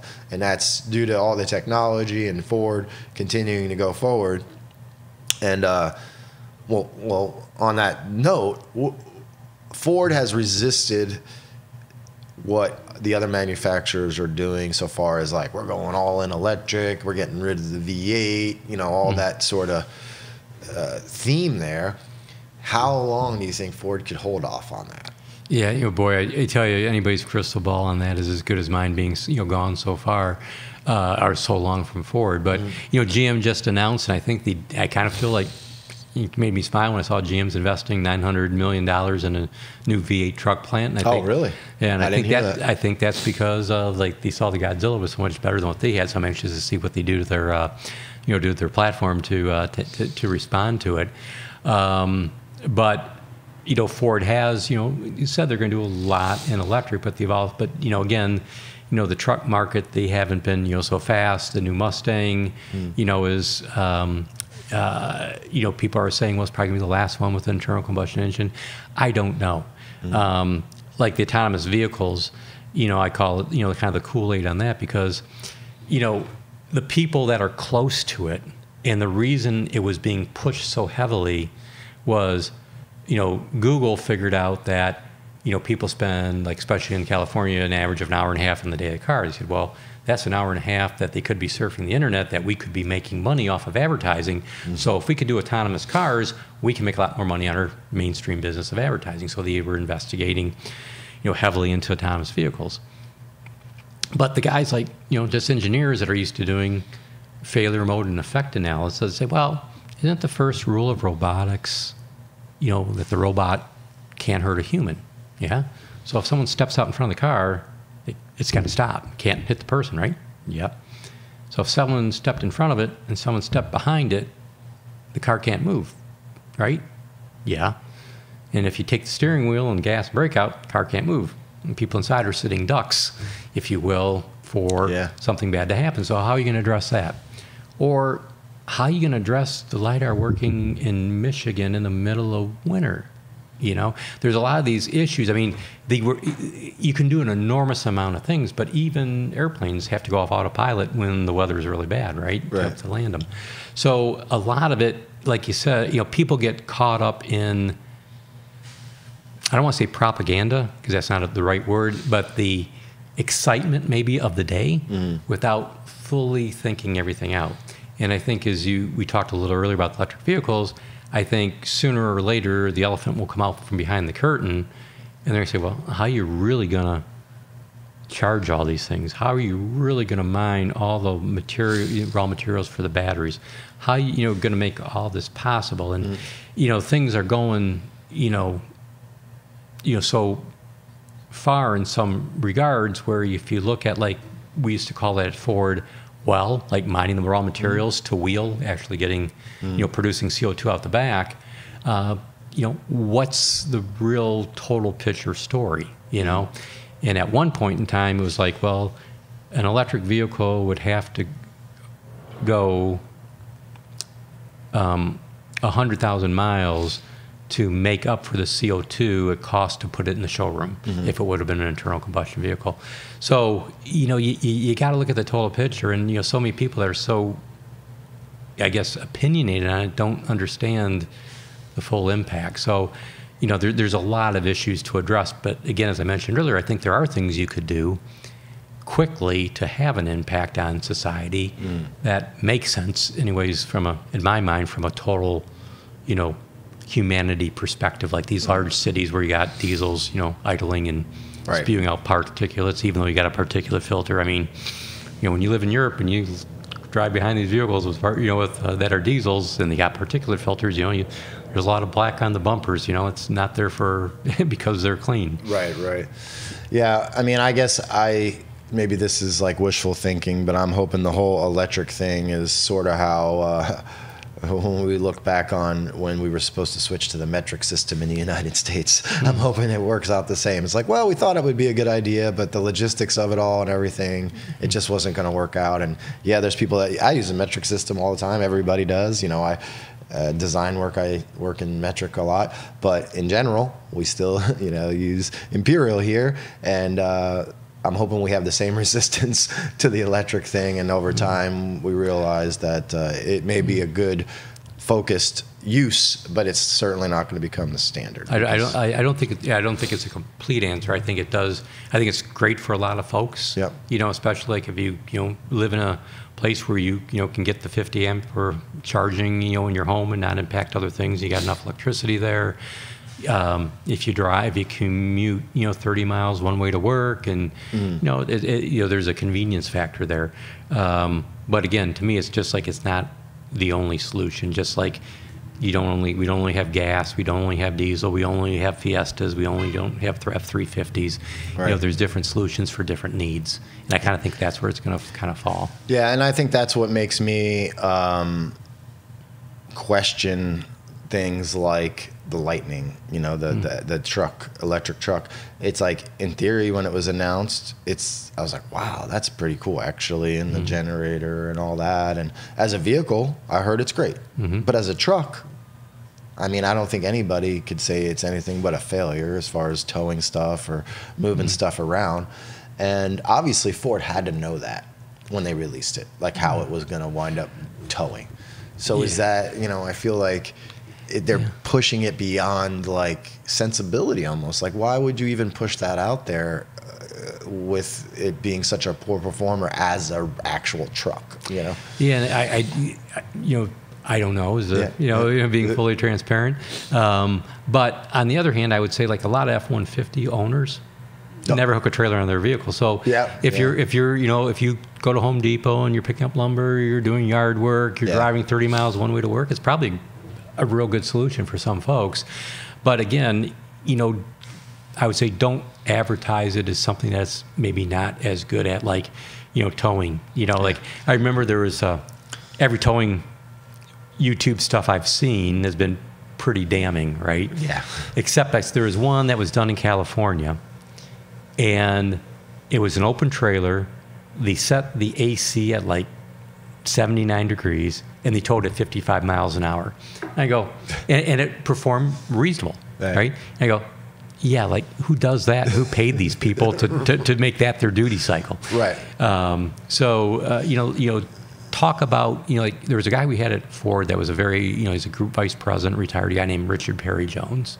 And he was a real car enthusiast, super smart dude.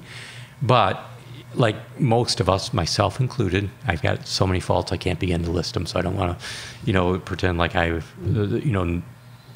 my opinions are correct, and there's a lot that's wrong there. But he used to make a statement: we want to be the most knowledgeable for our customers' needs. But the problem that many people have, especially successful people, is they believe everybody wants what they want.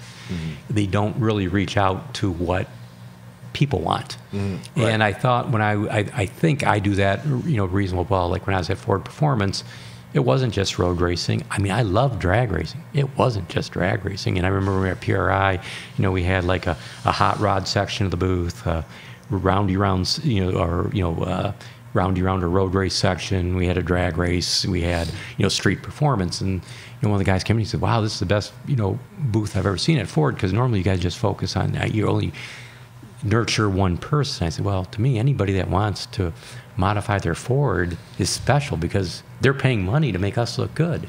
Right. And I think that's what, I see the biggest fault in some successful people is they don't take into account what, the total population, they're kind of thinking what they want. And, it's like wise thing with that Lightning is, well, we'll make it look good towing. Well, okay, we will, but, it's like no one's going to tow like this. Exactly.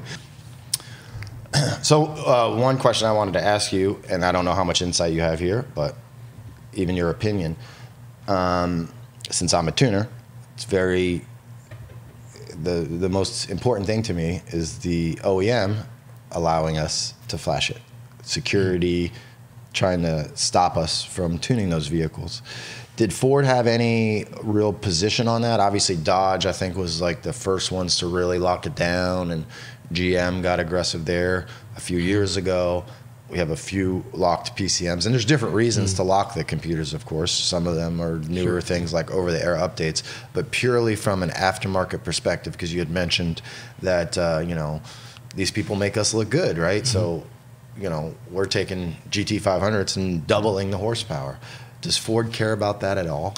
Well, again, from I think a corporate perspective, yes, right? Because again, where it comes into effect is, play is warranty, right? So, if the aftermarket tuner, puts a bunch of spark in, customers got the wrong fuel and they put holes in pistons, that's not good. I remember when the Taurus show was out, and I remember the videos were coming out, the guy's running like 1280, he's got, he's modified a bunch, he puts a hole in a piston, all of a sudden, someone saw that video and then they saw the car come in for an engine replacement. You're not going to get it. Right. You changed it. I remember when I was at Ford Performance, and when I was in controls and calibration, they were talking about locking down the Mustang. I was adamantly against it because I said, well, part of the reason people buy the Mustang is they want to be able to modify it. Now, they got to know they're modifying it at their own risk, but to lock them out is kind of locking away one of the, in my opinion, one of the historically great parts about a Mustang. Right. And so I was, not in favor of that. But on the other hand, at your own risk, right? Because in the big thing like the diesels, right? Like guys are going and modify the diesel trucks and get tons more torque, and they'd be blowing smoke out the back, and and like I say, it's not that the Ford engineers are stupid and can't get that, right? But there's reasons they don't. Right. Sometimes it's reliability limits of the vehicle, and Ford has stringent durability requirements. One of the things that when I was still there that we ran on durability on engines is we'd run at the torque peak 50 hours in borderline detonation, 50 hours, wide open throttle, borderline detonation, torque peak, followed by 50 hours at the power peak, and the engine couldn't fail pistons. And all the engines do that? Yeah. And that's just like 50 hours straight? Yep. Like no break? No break. Well, they'd shut them down to check oil and at the end of a shift and do integrity checks. Right, but then right back to what? Yeah. So again, we did change, and again, they did a good job at revising durability requirements. But I remember that as a young engineer, thinking, wow, that's pretty harsh. But I heard someone else talking about like the 5.4s were pretty borderline, known for pinging at part throttle, being pretty not insensitive. And they go, and someone asked me a question, well, when is detonation bad? And why did these engines live? Well, one, it was not super heavy detonation. We used to call that we would set, because detonation is also a function of the environmental conditions, right? So if you're pulling in 100-degree air that's dry versus 40-degree air that's wet, they have two different borderline limits. So when we would run that test, the operator would have to listen for incipient or borderline, just starting to ping detonation. That's the way that we would set it. Where a customer might just barely pick it up. But but now the durability tests, you try to combine them, and so again, less testing but getting the same results. But they have some pretty stringent durability requirements to make them so you can still give that warranty and have them live a long time. Yeah, and even to this day, the Bronco Raptor isn't tunable, at least easily. The F-150, 21 and newer wasn't. Obviously, the aftermarket is inventive at times, and they've found ways around that. And I think that's the newest locking is more related to over-the-air updates to the vehicles and related to them updating the vehicle. You know, you used to have to go to Ford and there's a new program and they're going to load it. They're doing that stuff over the air now, over the internet. And I can see why they would have to lock it down at that point, because there could be conflicts, right? Like, oh, I have a tune on my vehicle, and then all of a sudden they're updating something on the vehicle. Who knows what's going to happen? Right. You know, so or you know, as you say, or you know, somebody, you know, trying to do something bad, like can get into your vehicle over the air, and all of a sudden it's at wide open throttle, right? Command that. Yeah, they did. Yeah, they did a story on that on one of the news shows of taking over somebody's vehicle. And all that, and so yeah, the technology brings a lot of benefits, but it also brings a lot of pitfalls with maybe being able to control that vehicle. But for the most part, well, they locked down the F-150 in 2021, but a 2023 Mustang is still good to go. Now, is the 2024 going to be locked down? Probably, I would guess. You know, maybe in the same way as a F-150 that we can get around it. I don't know. Yeah, I don't know. Again, being gone so long, I'm not sure what they're doing. But chances are, if it does have over-the-air updates, you know, I would think the security, you know, team at Ford, you know, worrying about what could go wrong, the failure mode and effect analysis would say we got to lock it, because, you know, we don't know if it's accessible via Wi-Fi, what, you know, people can get in, right? They can go in and get into your bank account, right? I mean, the hackers are really, really smart. Right. Smart doesn't equal good people, but smart people, you know, can do bad things at times. Yeah, I mean, and whenever you release a new technology, you feel like you know all the possible pitfalls of it, but you have no idea until it gets out in the wild and how inventive people are going to be. Like, did Ford predict that, you know, they would find a way around doing the F-150 21 plus? Who knows, right? Maybe they knew, like, well, they'll eventually figure it out, but we're just going to make it more difficult for them. Or is somebody sitting there going, I can't believe they figured it out. You know, they beat us again. I doubt that's the case. And sometimes I wonder if, you know, they make it difficult but not impossible to get around, whereas other platforms are employing a much more difficult, you know what I mean? Like with the F-150, for instance. There's a box, and you go under the hood, and you plug direct. You're basically like bench flashing the PCM, right? You know, Ford had to leave a door open for that, in my opinion. Maybe not on purpose. Whereas you take a new, you know, the Corvette C8. That's still not a solution, right? If that was a solution for Corvette C8, somebody would have done that by now. They just now released a solution for that, but it requires physically modifying the PCM, which is, of course, a little bit concerning, you know, when you're sending out your brand new PCM to HP tuners, for instance, whereas with the F-150, you don't have to modify anything. You know what I mean? So in my mind, and maybe I'm a little bit of a conspiracy theorist, but I go, I wonder if Ford, like, thinks about that at all, or they just didn't really care if it was impenetrable as, say, GM and Dodge are doing, you know? Yeah, and you know, I don't know. Yeah, because just again, you know, last time I was in controls and calibration proper was 08. Yeah. So that was a long time before any of this stuff was really even being discussed, I'm sure. Yeah. I guess it's just part of it is me just being a little bit romantic of being a Ford guy. Like, Ford's looking out for us, and they're making it, you know, easier on us than everybody else. And maybe that's by chance, maybe that's by design. I don't know. I wanted to talk a little bit more specifically about your race car now with the Godzilla. I'm sure a lot of people have seen pictures of it on the internet. I mean, it's a full-out, serious race car. I believe you were building it for Ultra Street, you know, like a mid to high 4-second type ET, I would think, somewhere in there, in the 8th mile, of course. Yes. But you mentioned to me that you were going to upgrade the blower and really go for it. What's the current configuration of the car and plan with the car? Yeah, it's a little bit of a sore point, because this is the bad side, you know, good side, bad side of, like, you know, having customers is, you know, the car has basically been ready to go for over 6 weeks. But I need like a day and a half with the car, because you know, it's got oil in it, and got water in it, it just doesn't have fuel. And no, it doesn't have. Yeah, it just doesn't have fuel or trans fluid in it.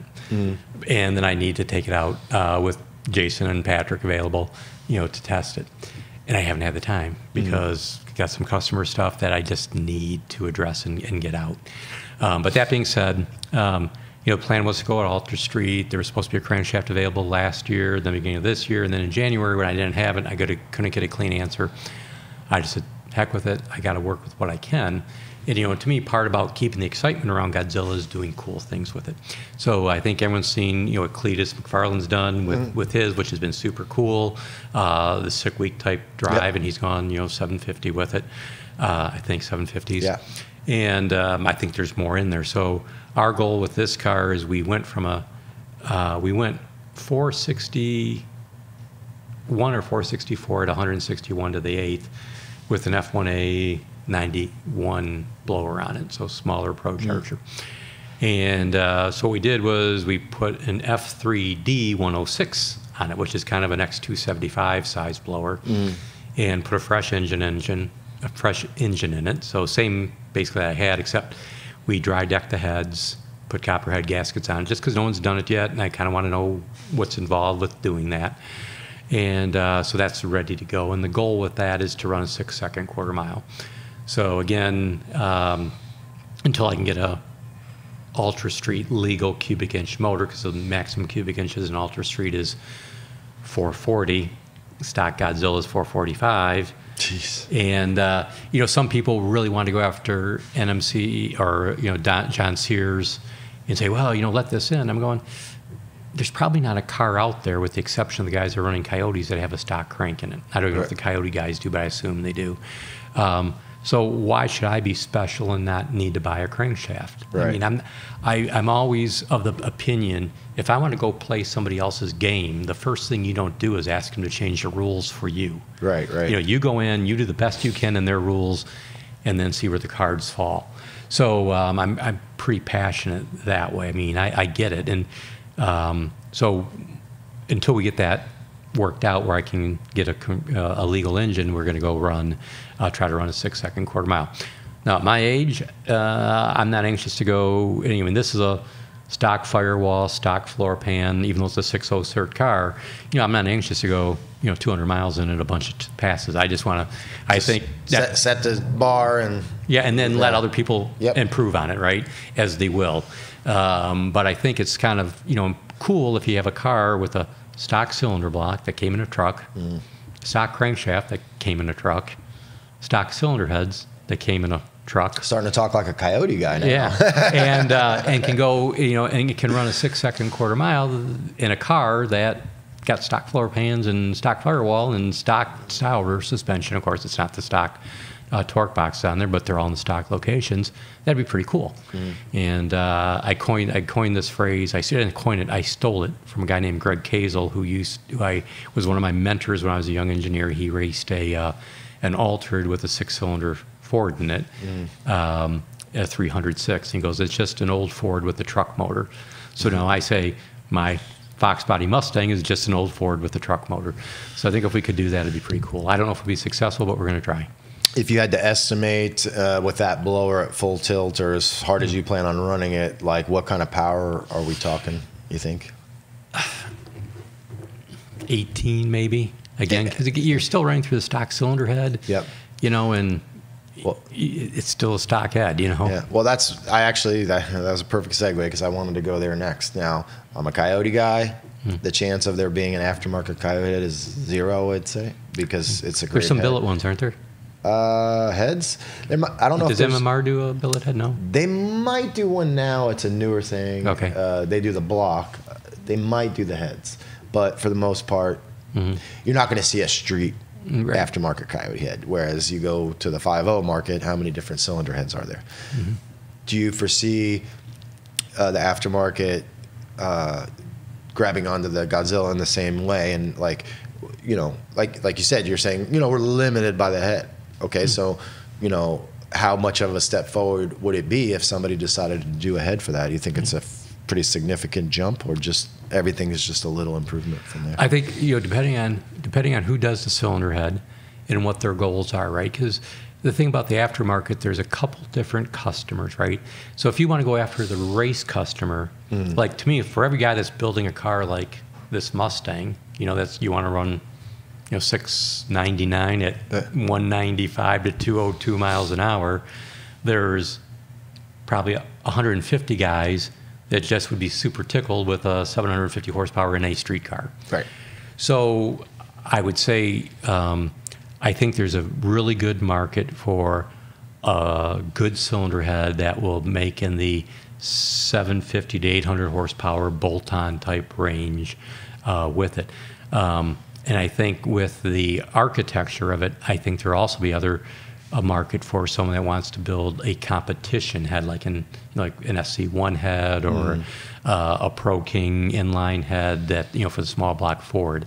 So I think you'll see those coming probably in the next 12-ish, 18 months. I think. Yeah. I think because the Godzilla, even though it's not going into a car. I think the capacity is probably 250 to 300 and some thousand units a year, and they're going to end up in junkyards. They're going to end up, coming out of the Amazon vehicles.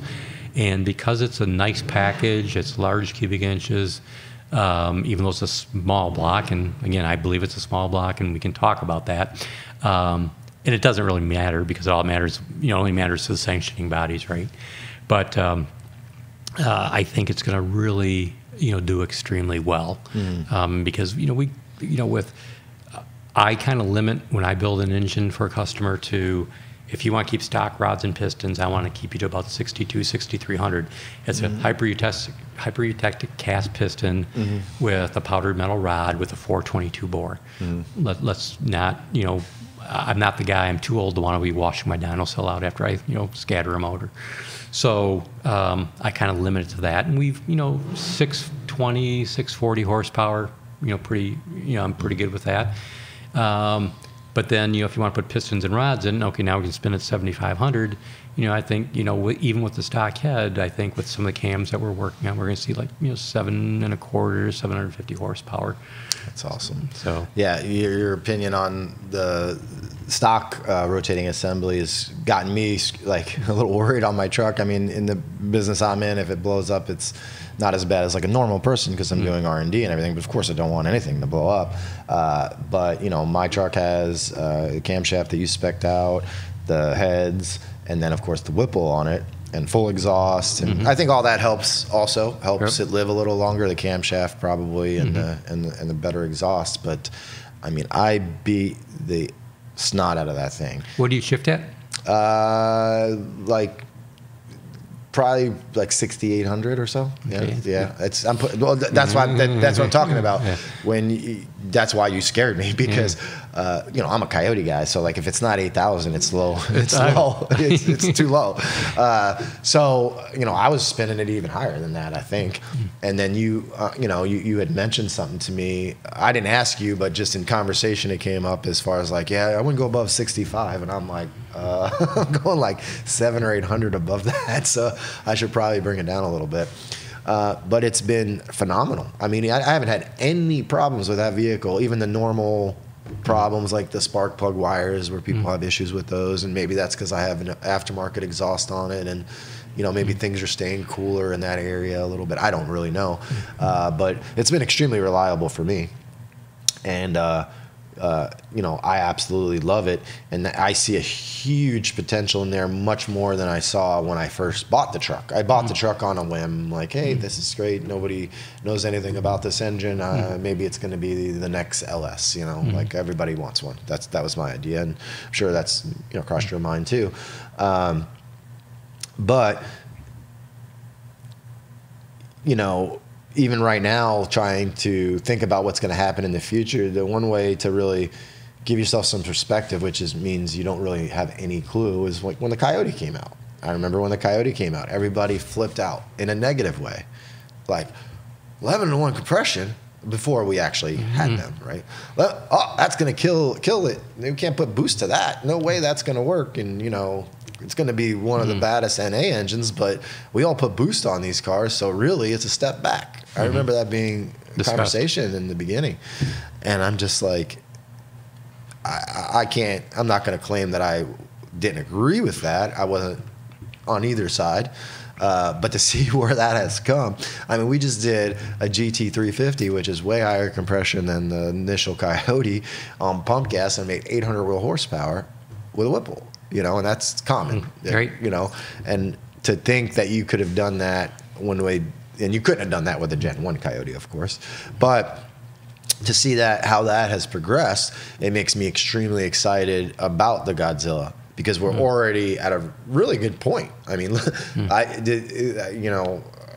I wish I knew this better off the top of my head, but the progress that you made on the Godzilla from inception to going fast with it is either equal to or faster than anybody really probably did with the Coyote. I'm guessing.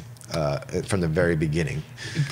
Could be. Yeah, or probably close. Or at least close, yeah. Right? I think a lot of people would never have predicted when the 7.3 came out that you would be doing what you're doing with it, not just now, but even whenever you first started going fast in the Fox body. But the next question is, beyond the heads, like on a Coyote, we can make up to, say, 1,800, 2,000 horsepower, and no matter what you do to the block, it starts becoming questionable, right? Mm-hmm.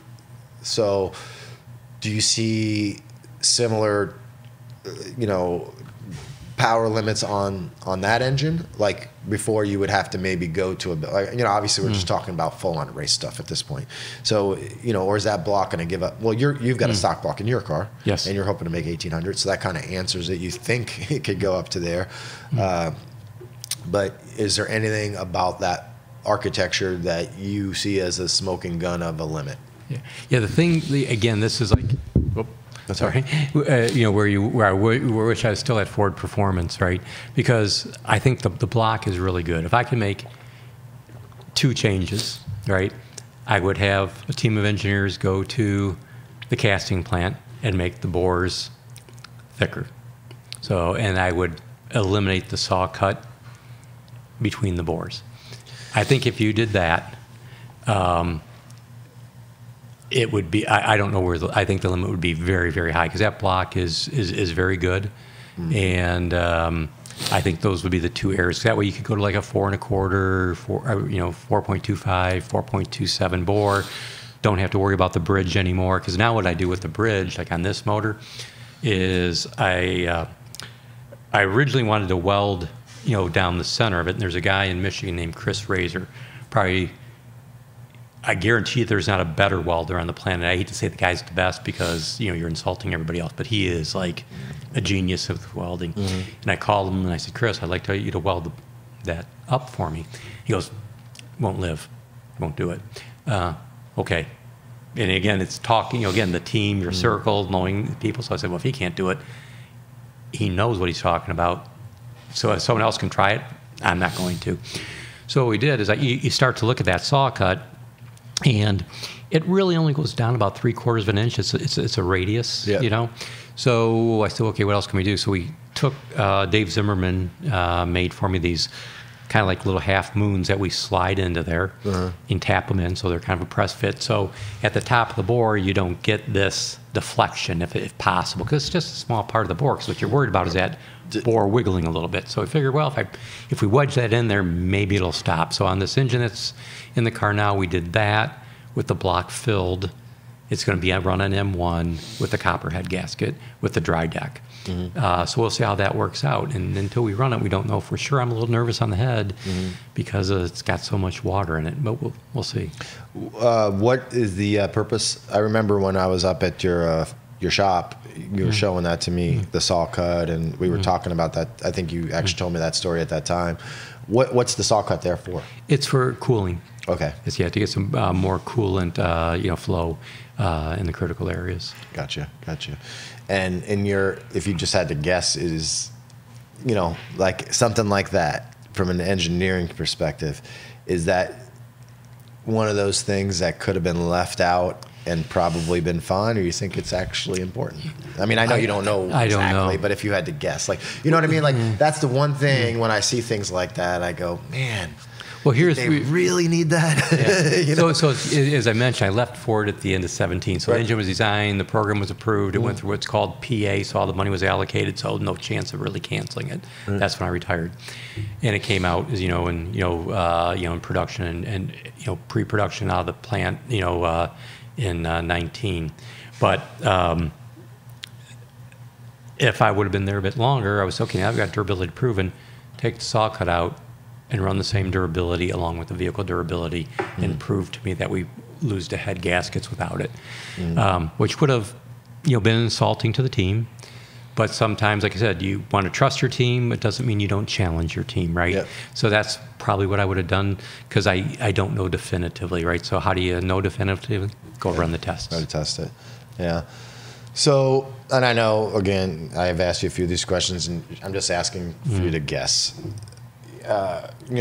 Ford Performance has released specialty blocks over the years, right? That were never in a production vehicle. Is that even in the realm of possibility, you think, for a platform like that, or it would take the right person to push for it? I think it's probably in the realm of possibilities, but I think anybody that's been reading the news has known how Ford is really cutting back. And we started to talk about Ford Performance a little bit, and I didn't kind of finish that story. So Ford Performance, when I was there, I had the two elements of it, and which was the performance parts and the racing, and the vehicles were under a guy named Herman Sollenbeck in PD. So one of the things, and I gave Raj a lot of credit for, I think, the way the GT500 and Jim Farley, the way it is, but one of the things they did was when they moved the performance vehicles from marketing, the racing support, from marketing to product development, it left the Ford Performance Parts being part of vehicle personalization in Ford Customer Service Division. So I don't know this, but my impression from how long some of the stuff is taking, like the Megazilla, where it looks like it was pretty ready to go, but we haven't seen it yet, although the intake has now been released, which is awesome. I did see that. Yep. But I'm kind of thinking that they probably cut their engineering staff. So will it, I don't know if they will have the resources to make that happen anytime soon. Yeah. I did hear they cut a lot of staff there, was the rumor I heard. Yeah, but again, it's one of those things, like, and because there's so much going on in Ford right now, I mean, to be open, it's something where, like, the cylinder block supervisor, without anybody knowing, could say, hey, Ford Performance guy, if I went and got like 50 blocks and I sent my guys down there to rub the cores for you, and you sent them through the plant and we did a special run where we didn't machine it, do you want them? It could happen at that level. But I think it's so intense now at Ford, it's not the right time for it. It's not. It's going to take somebody very courageous to kind of go do it. Like when we did the Cobra Jets, for example, I was a director, so I was a pretty high level. But my boss, guy who worked for directly, didn't even know we did it until they were all delivered. That's crazy. Yeah. Well, and I think the first that was in 08, the first 50, that is not. Yeah. Right. And I think that could also be due to the environment. Economic, political, all those sorts of things. It's just our general hope of the future versus being cautious, like what's going to happen. Right. Everybody does that personally with your own finances. Businesses have to do that. So in today talking about that, I see what you're saying, but I'm being hopeful that things change over time. And my biggest fear with and I love this business, obviously. I'm not like you. I didn't start out as a car guy. I was a computer guy and got into cars because I could afford the Mustang, which wasn't expensive, but for me it was at the time. Like, I could buy a Mustang. Look at that. That's cool looking. I wasn't really into the performance side of it, and then it just completely has taken over my life. And I realized that I was in a very sweet spot. Maybe everybody thinks that, but maybe not, of technology combined with automotive and still gasoline, to where I fear in 20 years, I'll be telling people, like, you have no idea how good it was back in the, early 2000s. And, like, we had all this stuff, and now you guys all drive the same exact thing. Yeah, they're fast, but they have no soul. You don't know anything about it. I fear that. Just the same way when maybe, I don't remember this a ton, but maybe like in the late 80s, everybody would talk about like the muscle car era, and then the whole downfall of that with fuel economy, and then the cars just all were kind of really crappy for a while, and then now this is almost like a resurgence of that same gearhead mindset with a whole huge helping of technology on top of it that is like quadrupled the performance of the muscle car era. So, you know, I just really fear that that's where things are headed again, and I want to do everything I can to stop that, you know? Yeah. Well, first, you said a lot there that I would really like to comment on if I could. You know, first, I like your optimism as opposed to the fear. I hope your optimism proves to be the future as far as it'll get better again. I want to go back to muscle cars, right? So, you know, as I mentioned, you know, I was born in 1960. So the muscle car era was when I was a little kid. And then we got into emissions and, you know, 460 cubic inch engines making 140 horsepower with, you know, meeting emissions. And, you know, I remember telling my mom, my brother, man, I was born 10 years too late, you know, and, you know, when I was a teenager and, you know, in the, you know, through, you know, the end of the to my teens and then, you know, into my early 20s. But then the 5-liter Mustang came out, and it was like, I was born at the exact right time. Right. And I want, you know, younger folks thinking this are hoping that they're born at the exact right time, because hopefully the future will be as you hope it is. But I do want to go back to my little Jim Clark story on the Fox body Mustang. So the 5-liter Mustang, I think people can say, was pretty instrumental to the modern muscle car era. And what happened was, you know, the Mustang was revised in 1979. The 5-liter was in it in 79 with a whopping 130 horsepower, I believe, with a single rod overdrive, 3-speed with 4-gear overdrive. I owned one of those. I broke 7 transmissions and 3 rear ends in that car. But again, then I think they took the 5-liter out of it. In fact, they know they took the 5-liter out of it. And then they had the Turbo 4 in there, you may remember. Yep. And the sales were kind of going down, and marketing was wondering what they're going to do. And there was a guy named Jim Clark, and he was the manager of the 5-liter group. And he went to Dave Hagen, who was several levels above him, who was what my equivalent was when I retired, running. Well, in fact, he wasn't, because he only had North American engines. I had global, but he was a director at that time. And he said, let me put the 5-liter back in the Mustang. You know, and the marketing guy said, well, you know, I don't know. We may get a 5% mix, you know, but maybe it'll be something to stimulate it if we can do it cheap enough. But back in that time, Jim had the calibrators. He had the dyno development group. He had the component engineers and what was called the systems guys, okay? So he owned the entire, if you will, path from engineering to production, because he had the certification and, you know, the design and the development. And this was in I think it was either late 80 or the beginning 81, and this was an 82 car. So this is unheard of, right? So he goes with his team, and, you know, he gets them all motivated, and Jim was, and is today, he's still around, super confident man, super motivated, and wanted to have an impact. So he said, you know, let me put it back in, and, you know, so he kind of got people behind it a little bit. So they put the 5-liter back in. But it wasn't the 130 horsepower 5-liter that came out the car in 79. He wanted to do an HO. So he told his team, you can put anything in that engine you want as long as it's already been validated in another application.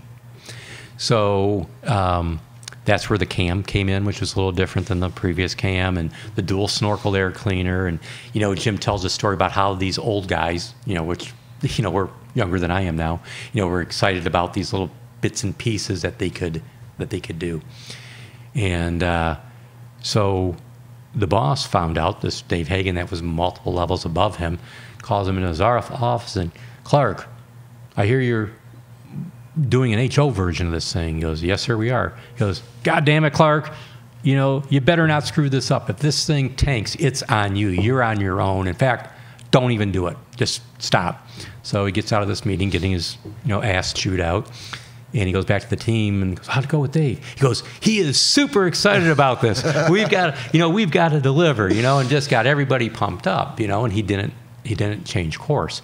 But one of the things he did do was the torque curve, the single rod overdrive, which was in it in 82, made more torque than the transmission could handle. So my friend of mine, Greg Kazel, who was a base engine development engineer, took the torque curve and Jim, there's a problem. See, torque curve looks like this, and we go up here, and we exceed the transmission torque, so they're not going to sign off. And Jim goes to Greg, and this is when we did no data acquisition, everything, the dyno sheets were all handwritten. He goes, no, Greg, you're looking at that curve wrong. See, it goes like this, and it peaks here, and then goes straight across till we get to there, and then it comes back down. Greg, being the astute guy, says, yeah, Jim, you're right. Let me get that corrected. And that was the official curve, so how they were able to release it. And then I think 2 months after it was announced, it was 50% of the mix on the Mustang. So super, super successful. And then Jim tells the story when he got called back into Hagen's office. He goes, well, Clark, you were right. And this guy didn't like to admit he was wrong. So here's another $1 million. I don't know what you did or how you did, but here's another $1 million to your budget next year. Keep doing what you're doing. So that's how it had all the iterations after that. That's amazing. And again, it just goes back to what I had mentioned with you with the Godzilla, and we've talked about it a lot, which is it's so amazing how, what would we be without a Fox body Mustang? Yet right. There was just one guy that was in total control of that happening. It sounds like to me, based on your story. Absolutely, yep. And put everything on the line. And yeah, if he got fired, he didn't care. He ignored in order to stop doing it. Which obviously it takes somebody with a vision like that to go, I feel so strongly about this that I'm willing to risk my career, or at least at this particular place, to prove to you that this is the way to go. Yep. And I think that's often, and it's not always that way, right? Like you can't just go, hey, I'm going to go against the grain all the time and I'm going to be successful all the time. A lot of times you're not. But, and it doesn't have to be cars. You can use that example across all industry, right? Yep. Elon Musk is a good example. Who would have ever thought that you'd have a company building spaceships, right? Like a private company, right? Is he doing that? No, but he's the right guy to make it happen, obviously, right? Maybe there's a guy under him that's more critical than him, but he's at the top and he's the one that made it happen. And, that story is everywhere. And it makes me excited about the human race, that it's like, we're not all like the same, Right. There's so much value in every individual person and their ideas, and the people that rise to the top are the ones that determine what everybody else experiences. So like that guy is responsible for, like, if that never happened, what would have happened with the Mustang in general? It might have just been like a Mercury Cougar. Right? It's gone. It could. Well, though, at one point in time, I don't remember what year it was, but the Mustang was going to be replaced. The Probe, remember the Ford Probe? I do, yeah, I do. I always never knew that was 100. I heard that as a rumor. Well, what happened was that they had the car and the Probe, and Don Patterson, or was it Peterson? But he was the CEO at the time. He drove the car, and they said, what do you think? He goes, nice car. This is not a Mustang, though. And that is what happened. Yeah. And so that's why they named it Probe and kept the Mustang. That's amazing. If you had to really look back, and I have you here because you're an inspiration to me and all the people that have been helpful to me. Do you have anybody that was like super instrumental in your path that you want to even talk about or mention? Yeah, well, obviously, my dad, my brother, obviously, big in the cars in the start, and then from high school drafting, teacher who had a lot of confidence in me, where he got me a first job that allowed me to work my way through college. Bill Burton. I was a pretty crappy student until, like 10th grade. And I had this cool math teacher that, made math interesting. And from his class through my graduate studies, I never got anything other than an A in math after, just the motivation I got from him. Ben Courtwright. Then at Ford, there were so many. I mean, there's a guy named Bob Stein. He was my mentor, right? I mean, he is, a super smart engine development or MIT grad, but a farm boy. He used to talk about, he'd go to school, smell like shit because he had to clean the, milk the cows in the morning. But he ended up, went to MIT, and but he's really good with combustion analysis and engine development, and so humble. Right. And answering questions and always taking time for you. Of course, Jim Clark, who I mentioned. So, just a variety. And I know I left a bunch of folks out. Yeah, that's always a tough question because you don't want to leave anybody out. But there's a ton. I want to circle back to what you just, before we wrap things up, because I think this is super important to talk about, is, yes, you were a car guy growing up, your family. Yes, you went to school. But, like, I know a lot of people that come to me all the time that say, hey, I want to get into this business. How do I do it? How do I make that first step? And obviously my path was totally different. I went to college, but for a totally different thing. I'm more of a enthusiast turned professional type of thing, where you're a professional that is also an enthusiast. So where was that spot where it was clear to you that that was your path? Like, was it college that what was your first real job in this industry? Well, first job was at Ford, right? Again, it was real simple because I wanted to work for Ford. And my brothers grew up with a guy that I used to street race with named John Coletti. Okay. And, when John graduated from Wayne State, he hired into Ford. So when my brother said, hey, Brian wants to work for Ford, and he's a real good draftsman, what would his path be? He said, he's never going to get in here as a draftsman. He needs an engineering degree. And so that's when I decided to, go to school to get an engineering degree so I could work for Ford. Right. I mean, it was that. So instead of going to school and deciding what I'm going to do, you decided, here's what I'm going to do. How do I get there? Yes. Yeah. And that's how I answer the question when people ask me. Unfortunately, there's really no school for stock computer calibration in the aftermarket, because it's kind of like a very niche thing, and you can't get a book. Nothing's documented. It's kind of like hacking, really. I mean, not necessarily. Most tuners don't do their own hacking. The software company does the hacking and opens the tables. But I call it almost like it's never going to be a science. It's always going to be a little bit of voodoo, what I do, because we don't have access to all the proper information. We don't have access to all the tables. But the answer is still the same, right? If you want to do this, you have to do what it takes to get to this point. And the only way to do that is get a car, get the software, and learn how to do it on your own. Because if you can't motivate yourself to learn the simplest things to get to that point, to come to me and ask a real question, not how do I get into tuning, but hey, it's at idle, and here's the timings at this, and this is happening, and then all of a sudden it stalls. If you can't get to that point before, on your own, then you don't really want to do it, is what I tell people. I go, you might be in love with the idea of being involved in cars, but if you don't find yourself researching the software and like watching YouTube videos about it or whatever, the way you learn, and your only question is, how do I do this? Then you've already answered that question, in my opinion. You shouldn't be doing this because you haven't put any effort into learning it organically, So that's what you did, is you went back and learned what you needed to learn to get to that point. Yeah, but to be, I think open, probably what I did was easier. Right? Because it says, well, I wanted to work at Ford was my goal. And to be able to work at Ford, I needed to get an engineering degree.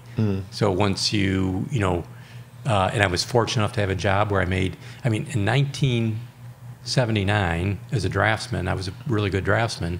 I made $10 an hour in 1979. it was easy for me to pay for my own school and tuition. I stayed at my parents' house because I went to University of Michigan at Dearborn. But that was, and then I was,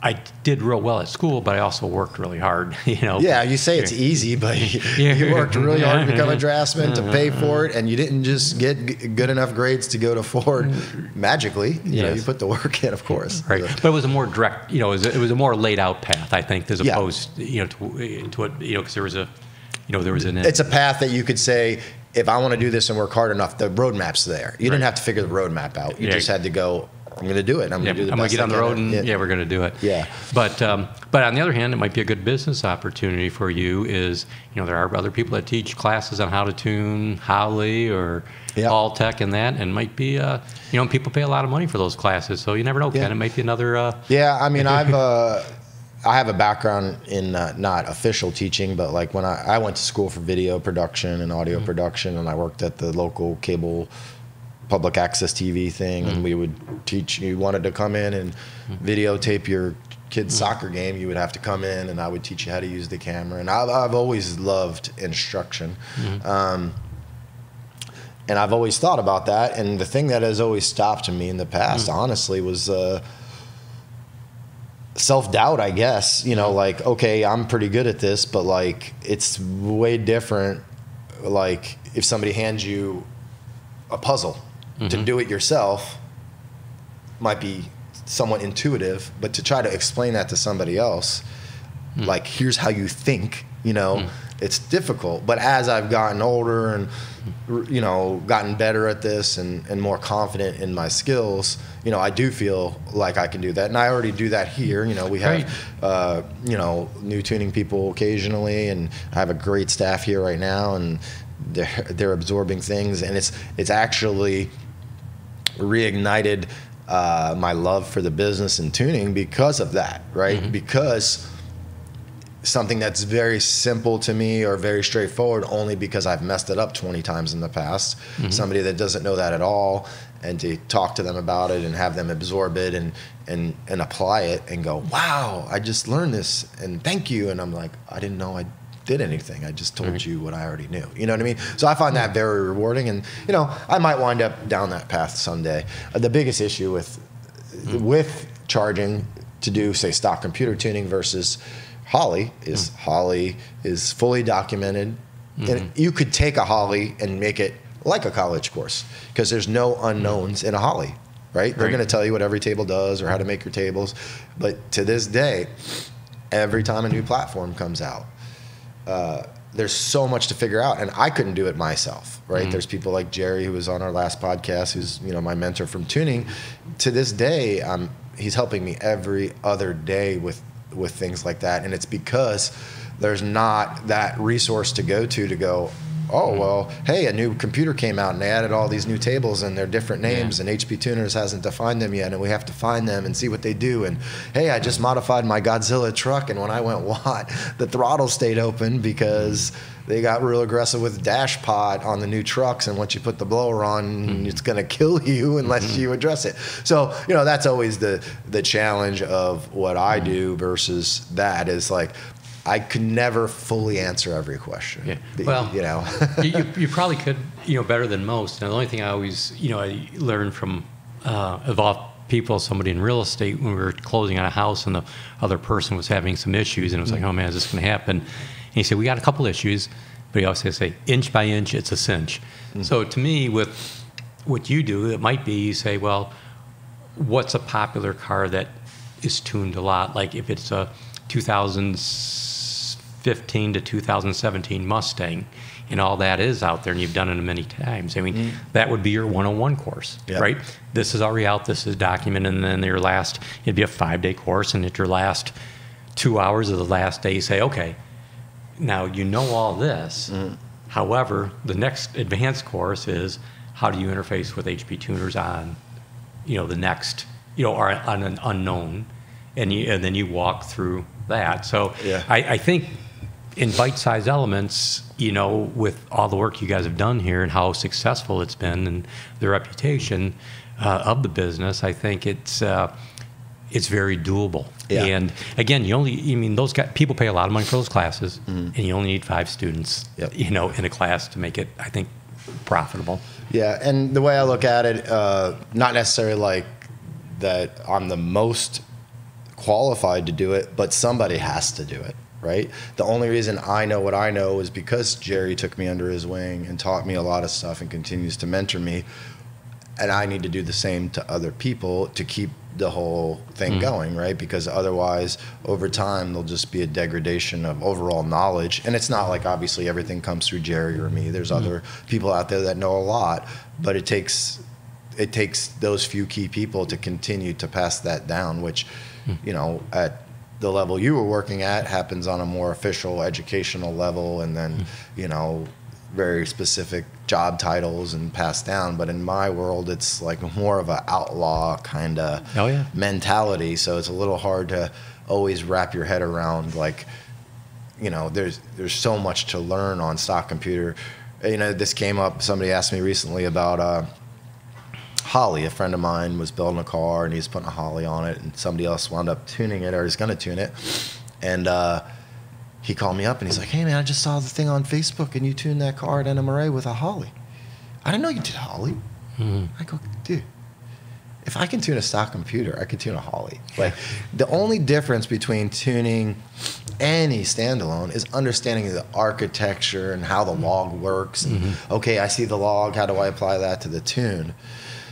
But there's nothing to figure out. Right? There's directions for everything. I go, so if you think I'm a good stock computer tuner, I could do the Holly, easier, because there's one fuel table, not, this fuel table and 8,000 other modifiers and, and that have nothing to do with performance, right? It's for emissions reasons, and it's doing this on startup. Why does it sound like that on startup? Because it's got to get the cats hot, that you don't even have anymore. No, they have the cats. But anyway, so it's just all those things that make stock computer tuning, very confusing. And maybe that's the path forward, is we may not even wind up with stock computers long term in these vehicles, as, all these regulations come down harder and harder on us, and the computer's getting locked down. We may be transitioning more to like a plug and play deal. Like Motec makes a kit for a lot of these Mustangs now that plug right in where the factory computer does, with every single feature on the car running, like on a GT500, everything works, So that's kind of the absolute ultimate version of what I do, because Holly, you can't really put a Holly in a GT500 and get the launch control to work and the dash and easily, whereas Motec has gone that extra level, and just you plug it in, and if you drive one of these cars, you don't even know it has a Motec in it. Everything works exactly as intended, unless you want to modify it like to work better. So that's really the big thing. So speaking of that and handing down that type of knowledge, do you feel like, I know you do all these videos with Evan, I know you're trying to promote the 7.3 in general, but like, do you like teaching people, like, is that important to you? Like, do you, I know, like, in your business, like, do you do that all yourself? Is your son involved in it? Like, do you feel like there's something that you need to hand off to like the next generation? Like, how do you handle that? Yeah, and I think the thing is with the engine stuff, it's a bit easier, right? Because, take a 1966 289 and a Godzilla, right? I mean, they got cranks, cams, rods, pistons, right? And there's there's a few little idiosyncrasies that we try to talk about.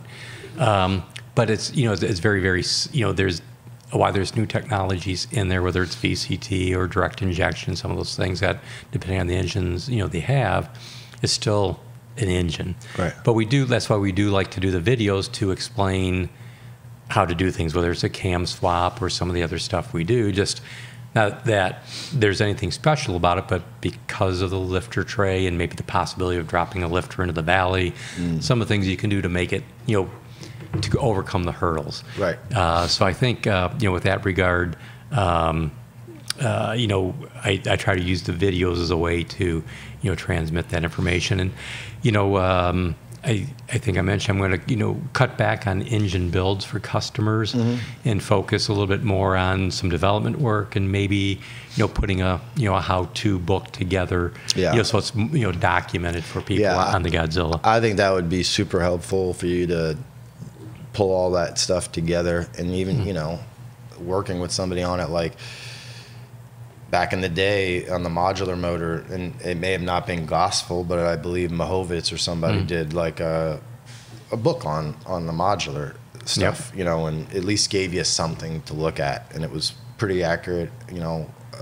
So, you know, I think that takes somebody like you, that's the Godzilla guy, to document all that, and you're doing that with the videos. And people don't understand how much work goes into some of those videos. You know, I know it's Evan's channel, but you're still there doing all the work. You know, we got to say this, let's talk about this, let's not forget that. It's way more involved than people might think. It's not difficult, like, you know, digging a ditch or something, but it's just, there's a lot of thought that goes into it, and people don't understand how long people are going to be watching those videos. Like my most popular video on my YouTube channel, as far as no, well, that's my biggest views as far as, but that's like a time sensitive thing, and the new Corvette's out. But to this day, the most hours viewed on a video, and one of my most profitable videos, is the camshaft swap in my truck. And it's because I didn't just stand there and go, hey, I'm going to put a cam in. All right, it's in. Now I'm going to do that. We showed every step. All right, now we're going to torque the heads. Now we're going to, you know, and it's, I'm like thinking about it. I'm like, why is so many people watching this video? I go, because they want to know how to do it. Like, is there that many people putting a cam in a 250 right now? Probably not. But there's people that want to, right? So they want to watch it and learn. And then when they get to that point, they're ready to go. And that's, I do that all the time, whether it's computer stuff or videography or anything. You know, I consume a lot of YouTube videos on learning how to do things. It's the easiest way to learn for me is watching somebody else do it. Even if, you know, you're like, oh, it's not a big deal. Well, it's not a big deal to you, but for the guy that's never bolted a set of cylinder heads to a motor, to see you do it and talk about it and just confirm that he's doing it right is priceless for people. So I hope people appreciate all the extra effort you've done just on the sharing of information, not the fact that, oh, well, I have a cam that's going to work, or I have a cylinder head port that's going to work, or here's what I'm going to sell you. But it's more like, here's how all this works, here's why we did it this way, here's the advantage of why, you know, the camshaft's set up this way, things like that. So I just wanted to say I really appreciate that, because, you know, even though we're friends and I can call you, a lot of times I just go watch one of Evan's videos, because I'm like, oh, Brian already talked about that, I'm not even going to bother, I'm just going to go watch his video. So, you know, the YouTube video is a good way to pull it all together, but even the next step beyond that is like a very comprehensive reference, you know, for that. And there's nobody more qualified to do that than you, because you're involved in designing the engine, or at least, you know, overseeing it, managing, you know, not every individual part, but the whole thing. And then now you've taken it to the next level. Like, there's almost nobody on the planet that's done that on almost any engine platform. So, you know, that's just amazing to me. Is there anything you wanted to touch on before we wrap things up? I think we covered quite a bit. Yeah, no, nothing else I can think of. We talked about a lot, from, you know, how the Fox body Mustang is still here, to Godzillas and Coyotes and Cobra Jets. You know, lots of cool stuff. So I really appreciate you having me on and being able to chat about the stuff. Awesome. Thanks for coming.